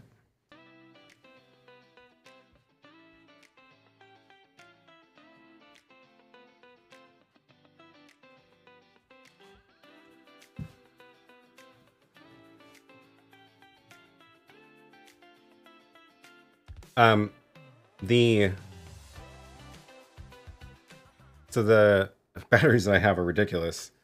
I also started labeling my batteries with when I buy them so that I can know if they're expected to have what the expected lifetime is. They have a little screen on them. which shows the voltage, but they also have USB input for charging, if you don't want to bring a charger, USB-C and micro, and they have USB output on the bottom. So you can power like a phone with it, which is cool. But they're huge, but they do last a long time. So let's get that booted up and play around with it. Do I have a little screen wipe? That would be a useful thing to put in this drawer. I'm obsessed with these drawers, in case it wasn't clear. If I wasn't retired and not spending much money, I would get the OC switcher for sure. I hate my ATEM Mini Pro. I know, they really just like... The ATEM Mini was so good for what it was at the time that it was launched, and they just... It's still good for what it is. It's just that it hasn't changed in like 4 years, really. Let me dig up the link to those batteries, because I feel like that would be helpful while this thing is turning on. Can I find it? January. There it is.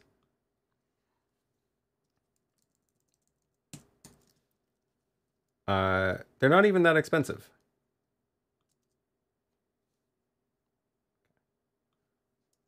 These are First Power. Okay. They really raised this thing up a lot. What was I doing? Layers. This is my vertical stream for, I need to redo my graphics, but this is the vertical stream for the live stream before NAB. You can upload custom graphics now when there's no HDMI detected, which is super cool. Let me go into a show, the default horizontal show, so that I don't mess up the Instagram stream. This is what I mean by you can just change the whole thing into horizontal mode or vertical mode. It's very cool. Okay, so what was the question?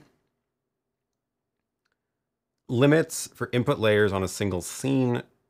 Example, HDMI 3 on top of 2. Yeah, okay. Also, you know what I should do is plug this in so you can see the screen.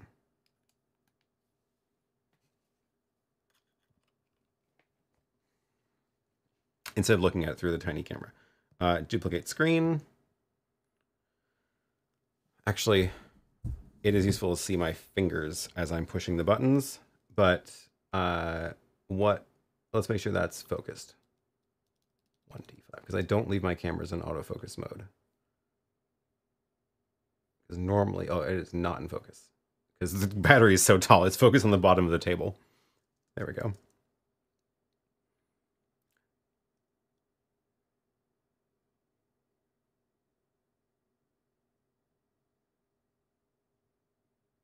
Okay, so what are we doing? We're looking for how many things you can stack on a scene. So I need to get some inputs plugged in. HDMI 1, HDMI 2, and then let's grab a webcam of some sort. I think I have a USB cord somewhere. This is the problem with USB cords, is that there's so many different kinds now. And they also, I don't know how to keep track of them. Okay. HDMI 1, HDMI 2. Let's get a webcam. Plugged in, which will be this little OBS bot.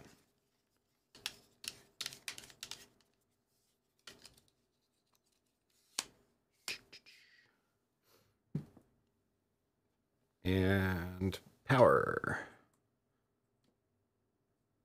There we go. Oh, that's not straight at all. Webcam 1. No signal. It's still booting up. There it goes. Okay. Great. Now we have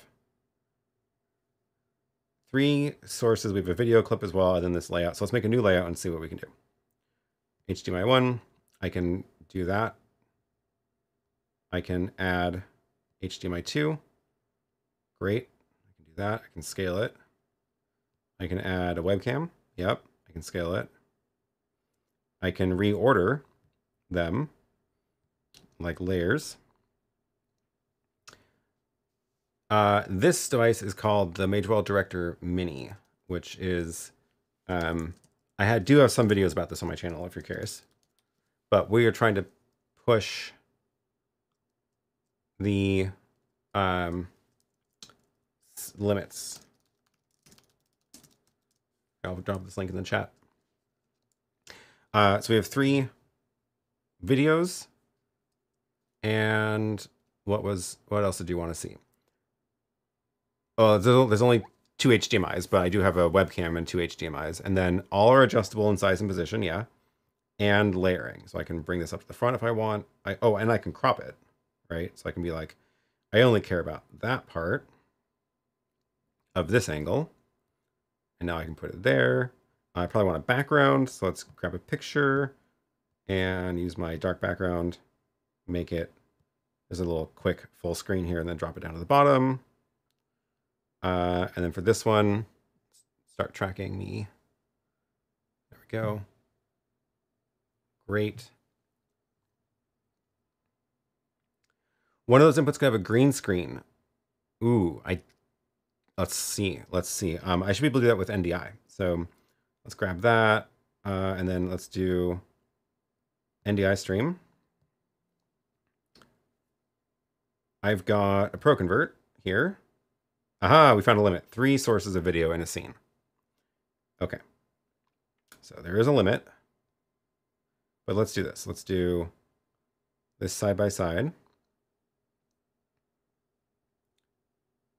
And now we can add NDI from a Pro Convert. Oh, which is got a video feed in it, but I can route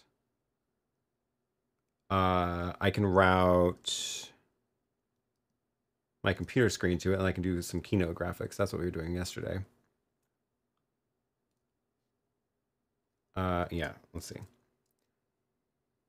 Let's go into Keynote really quick and do, let's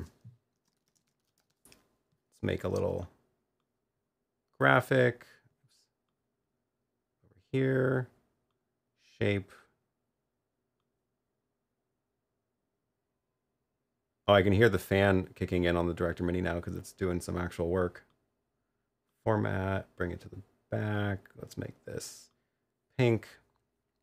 Okay, so if this works, I should be able to bring this in over NDI. So let me go over to my ATEM and set the Magewell encoder to the computer screen. So the NDI feed is my computer screen now. Can I key this out? Wow. That worked. Okay, so if this is actually full screen, then I've got my little lower third. Size, full screen. Let's see, the Chrome key is not perfect. Why is there no advanced? We can eyedrop it. It's got a little bit of a fuzzy edge I can see. I don't know why advanced. Oh, there we go. Similarity. Ooh, this is hard to see. Let me bring this on full screen for you.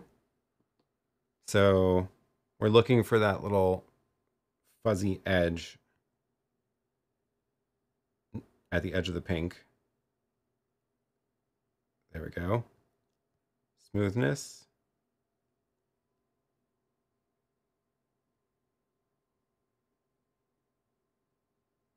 And spill. I think it's looking pretty good.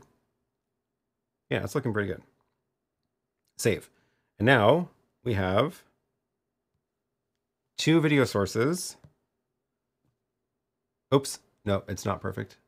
I need to do this on a screen that isn't behind a teleprompter. It's too hard for me to see it there.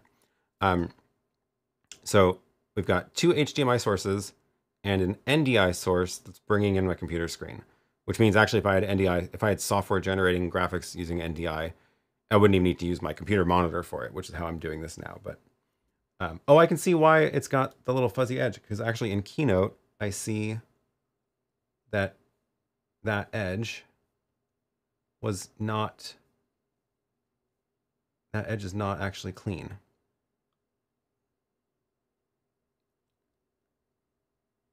I can see it on a computer monitor. Yeah. Pretty good though. Let's get that out of there. And yeah. Did anybody know it can do that?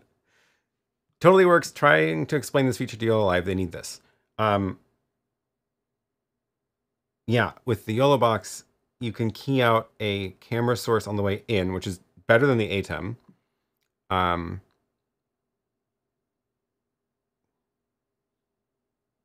But yeah, you can't use it as an overlay. Oh, right. You can kind of do it if you do it as a picture-in-picture where it's picture-in-picture, but they're both full screen. That does work. It's different. It's different though. And then yeah, it's weird. I don't know. This is better. Oh yeah, only two. That's right. That is right because it's picture-in-picture, so it only works with two sources or one camera with your graphics over it. You can't do graphics on top of whatever. Eric says, man, I'm finding the Magewell Director Mini more compelling every time I see it in use. I know, they did a really good job with it. This is why I was so impressed with it when I saw it last year. When can you fill a live screen so you can live edit the lower third? Wait, what? When can you...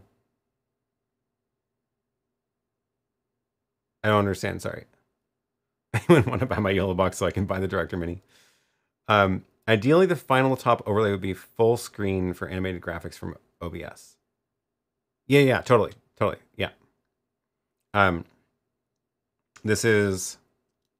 would work. If I...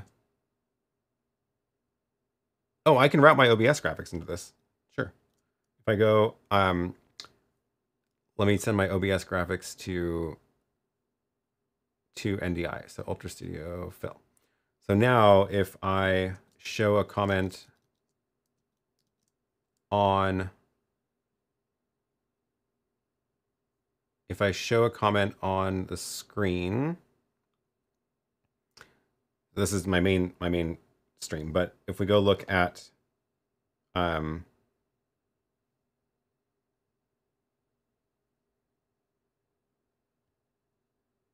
happened to the video?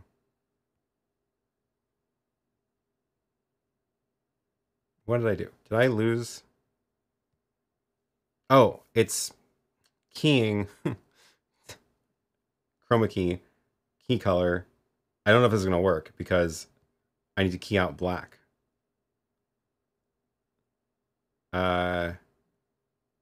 Advanced. I needed to make my OBS have a green background. Yeah, there it is. I can see it poking through now.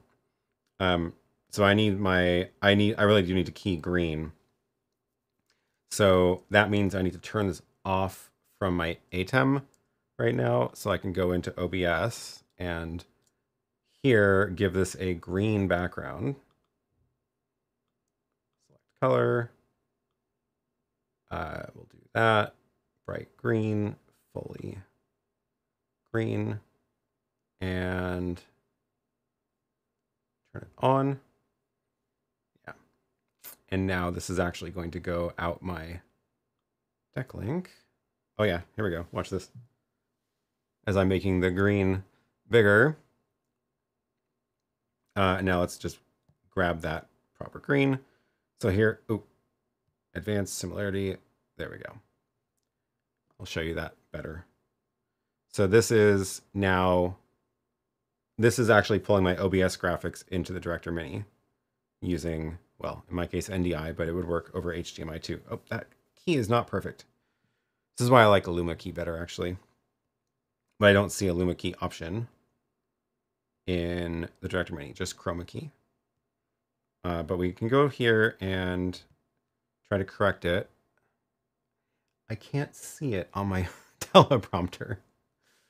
I need my TV screen to be big. There we go.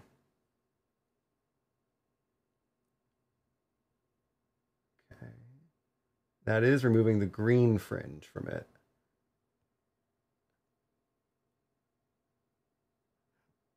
A little bit hard to use the tiny touch screen. That looks a little better. Okay. Save that. And now I've got OBS graphics here. So, for example, if I show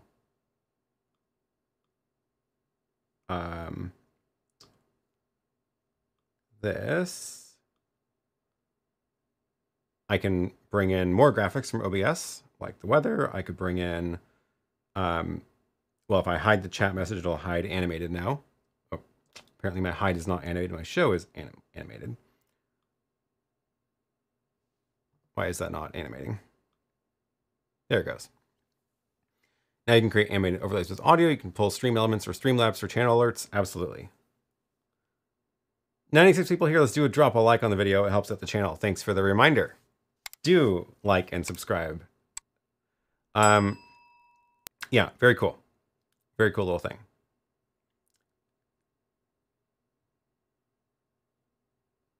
There was another question about it. I saw. Where did it go? Like it's like OBS Studio, but all on one device. Can I stream to Instagram with it? Yes, and I'll be doing that next week on Sunday as a demo, actually. This you can turn this around into vertical mode also.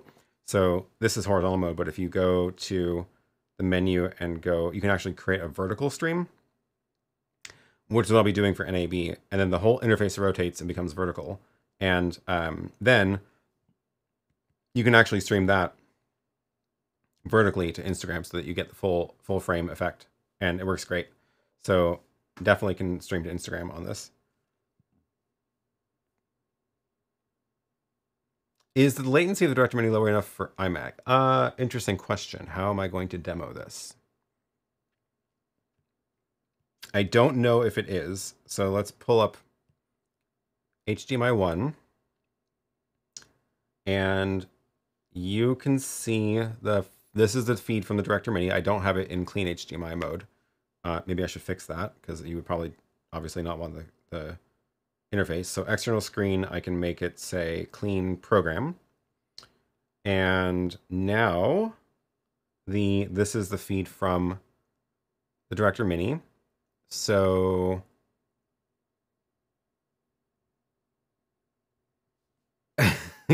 yes, that battery. It's a beefy battery. So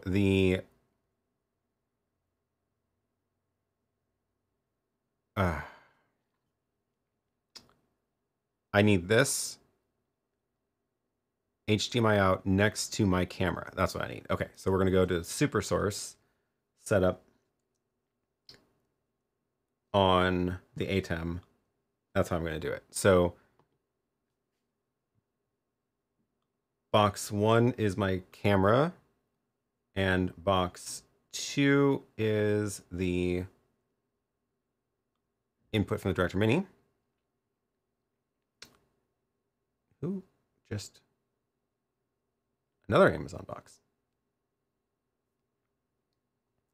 So this is top left is the camera feed. Bottom is the director mini HDMI out, and I do see some delay. It looks like it's only a couple frames. That's not too bad. So this is the delay out for what you get for iMac, because if you were projecting this on a screen, you would get this amount of delay, which is, I think, fine. I think that's acceptable.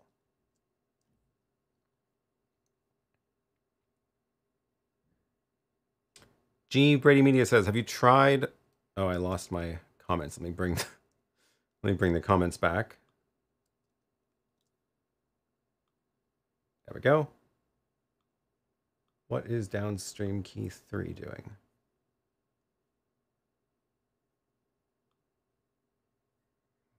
Oh, it was the animation, the like animation. Have you tried to plug in a touchscreen monitor into that unit and see if you can control it from the bigger screen? It does. Yes, it does actually work. I can't do that and then also share the screen, obviously, to the stream. And I think my cable for the monitor is somewhere else. But yeah, it does work. If you plug in a, you can plug in a touchscreen monitor. So what I have connected right now is the this dongle that converts to HDMI. But if you have a USB monitor, you can plug the USB monitor into the USB port directly. And then if it's a touchscreen monitor, it does work. And then that gives you the bigger screen to work with. It's very cool. That latency isn't bad at all. Yeah, I think it's probably fine for most things.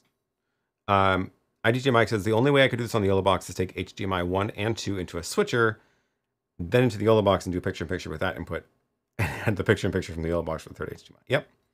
Yep. No, that's a clever workaround. Who is the bicycle thief? Why does it think it's a city name? What do we monitor social media for your NAB? NBA. The social media. So I am going to be, so it's my Instagram. Ooh, do I have a little? I do. It's my Instagram. These will be in the Reels section on Instagram, and they will also be posted to my YouTube as shorts. So this same channel, but go into the shorts tab for that. And that's where you can find them and they'll be posting that starting on Sunday, probably a couple hours after the show floor opens, because we have an editor lined up who's going to be doing the edits in real time. So hopefully within a couple of hours of the show opening, you'll start seeing interviews. Starting with Rode. They're my first stop. I'm very excited. I just wanted to get that out there. So they're my first stop. And then who's next? I have a couple lined up already, so that I just can knock them out. I have Rode. Joseph has a bunch because he gets out of a talk. Oh, OC is going to be one of my next stops, and Hollyland. I think they're going to have some new stuff at their booth. And then I need to line up some more for the next day still. I won't have a Magewell visit until Tuesday. They got booked up quick, but yeah. Those are my pre-scheduled ones, and then I have some. A lot will be unscheduled. So yeah, just wander around. Technicom says, I find NDI needs to be tamed, meaning it will broadcast on all network interfaces installed. Oh, really? They found a way to control NDI output interface. NDI input can be controlled. It depends on the software. So I'm broadcasting over OBS right now. OBS is, oh, right. I could have brought in OBS NDI directly. That's funny. I forgot I was doing that. This one, which is, let's see, how do I edit? Yeah, NDI. I guess I can just delete the NDI source. So if I add a new NDI source, I should actually see OBS. Yeah, there it is. I could have done that instead. That's silly. And then like here's the weather ticker from OBS. And now that's just going straight over the network, not through any HDMI hops, which is better. There's no alpha channel in OBS, is there? Or in NDI? Can I do that? I've never tried that. I normally don't have pure NDI hops, but what we were looking for was settings. Where is that even set up in here? NDI output settings. NDI SDK Apple. There's no settings for the interface. This is where it would be to choose like only broadcast it on a certain interface. So yeah, it's broadcasting it on my travel router as well, which is silly. Yeah, but if you're using other NDI software, it might let you choose the interface because it depends on the software. And Anyway, that's cool that I can bring in OBS into the Director Mini without any intermediate steps using NDI. That is very cool.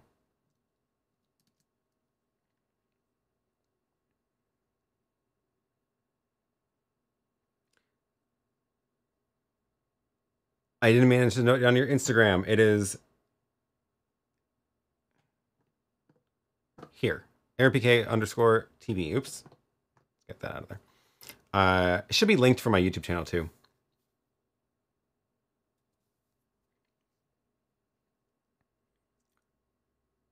Did I say something not allowed? Comment was removed.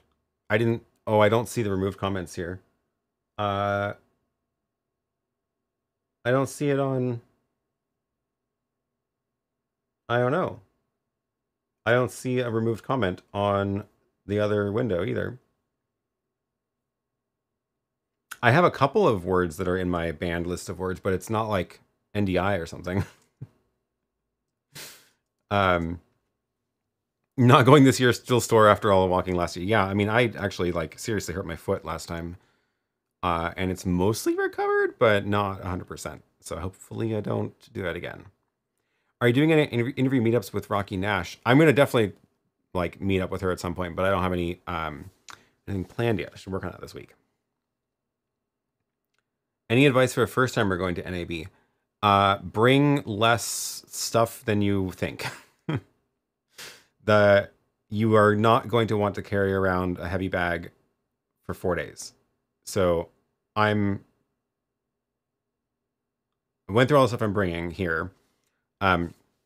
This is probably the biggest thing that I'm bringing just because it has these batteries, but I'm only going to be using this the morning before the show starts. So it's actually never going to come to the expo hall floor.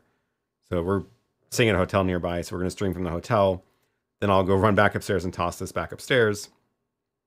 And then only have the small stuff with me. So on the show floor, I'm going to have the small camera. Probably not even the RØDE Wireless Goes, because that's just for the Instagram stream. But this is for B-roll, so I can shoot B-roll on my own. And then like my business cards and stuff. Really, I will probably bring the Pocket 3 and the Insta360. That's the other one, Insta360. Because this thing is great for expo hall shots. So this goes. It has a little selfie stick, and then you can like stick it way over your head and get zooming around the expo hall shots, which is always fun to insert into other videos. And it looks like a drone shot without it being a drone inside, which would probably make a lot of people mad if I tried that. Gwen says, if you have time, stop by DJI. Rumor has it they're announcing RS4 Pro and new drone. Definitely, yeah. I don't know if they do interviews. I didn't interview anybody there last year. And I don't have any press contacts there, but I can at least stop at the booth. I did see their drone announcement placeholder thing, so yeah. IDJ Mike says, one of my favorite things about your lives is how you test out questions live if you have the equipment to do so. 1010. I'd be a member if I didn't have to support 6 kids. No problem. No worries at all. Your questions and support is enough here for sure. And your reminders for people to hit the like button. Always helpful since I forget it. But yeah. That was my goal with actually the over here, you can't see it, it's not in the shot. I should probably fix that. But in the can you see it now? This. I have a drawer under here now for that's just accessible from this table. My eventual goal is to make this one table the only streaming desk and decommission the other desk entirely. Because I was realizing that I was not demoing things because they weren't close by, and I can only store so much stuff on the floor here close by. And now I have all these drawers, and I can stash them with all the stuff that is like current and active in testing, like the Director Mini or the OC device. And then with the little breakout snake here, this gives me a bunch of HDMIs and stuff that go back into the rack, so I can very quickly connect this up or then swap out for something else, like the camera we were looking at earlier. So that's my goal, to get to that point, because yeah.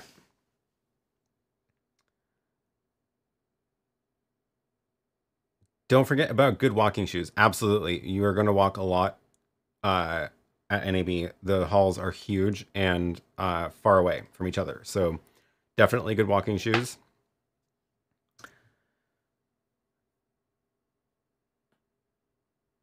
A dream job demoing tech devices and talking about it live with viewers. I mean, it's pretty fun. It is pretty fun. And I'm very grateful to have got to the point where I can actually get some of the stuff in here without me having to buy it, which has not always been true. So I appreciate Magewell, for example, for sending me this one, because now I can just have it here always ready to show. It helps. Okay, it's been like 2 hours. I think we're going to wrap this thing up. I got €8 here ready to go into my wallet for my trip. Still very pleased about this little contraption that came off the printer this morning. Did you post a link to the big batteries? I dropped it in the chat earlier. I'll make sure it gets into the video description too. And then I'll report back after I bring them to NAB, because they didn't actually, I got them in January, so I haven't used them on a trip yet. I'm just very pleased with wallet contraptions and small things. Here's the other card thing that I'm totally excited about. This, same size as a credit card. It is a fork and a spoon that fold out from this credit card. So you just collapse back down, pop it in, and now I will always have silverware if I need to. And it's like it's only as thick as like maybe 3 credit cards. It's great.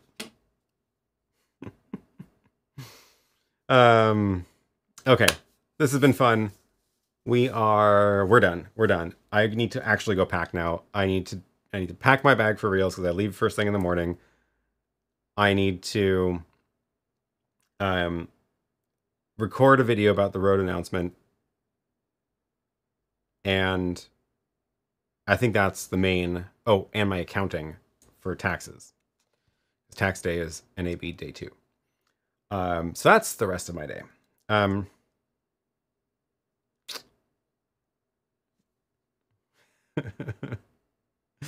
Yep. Oh, should I, I'm not going to sell it, but I can put the 3D file up. I'll add that to the description too. Which means that's the first thing I do when I'm done. Okay, great. We're done. Thank you all. Thanks for all your support. Thanks for all the questions. Thanks for hanging out for like 2 hours today. It's been fun. Hopefully I will see you live on Instagram Sunday morning, a little bit earlier, maybe the same time as this stream, from the show floor, not from the hotel next to the show. And but definitely not doing a 1 hour live stream. I need to go straight to the booths to start filming interviews. So after that, we will be back normal time in 2 weeks. So see you all then. We can talk about all of the fun products that got released at NAB and see what other things we can try out live. That's always fun.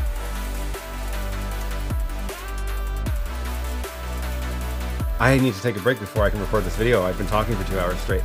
That's how this goes. Okay.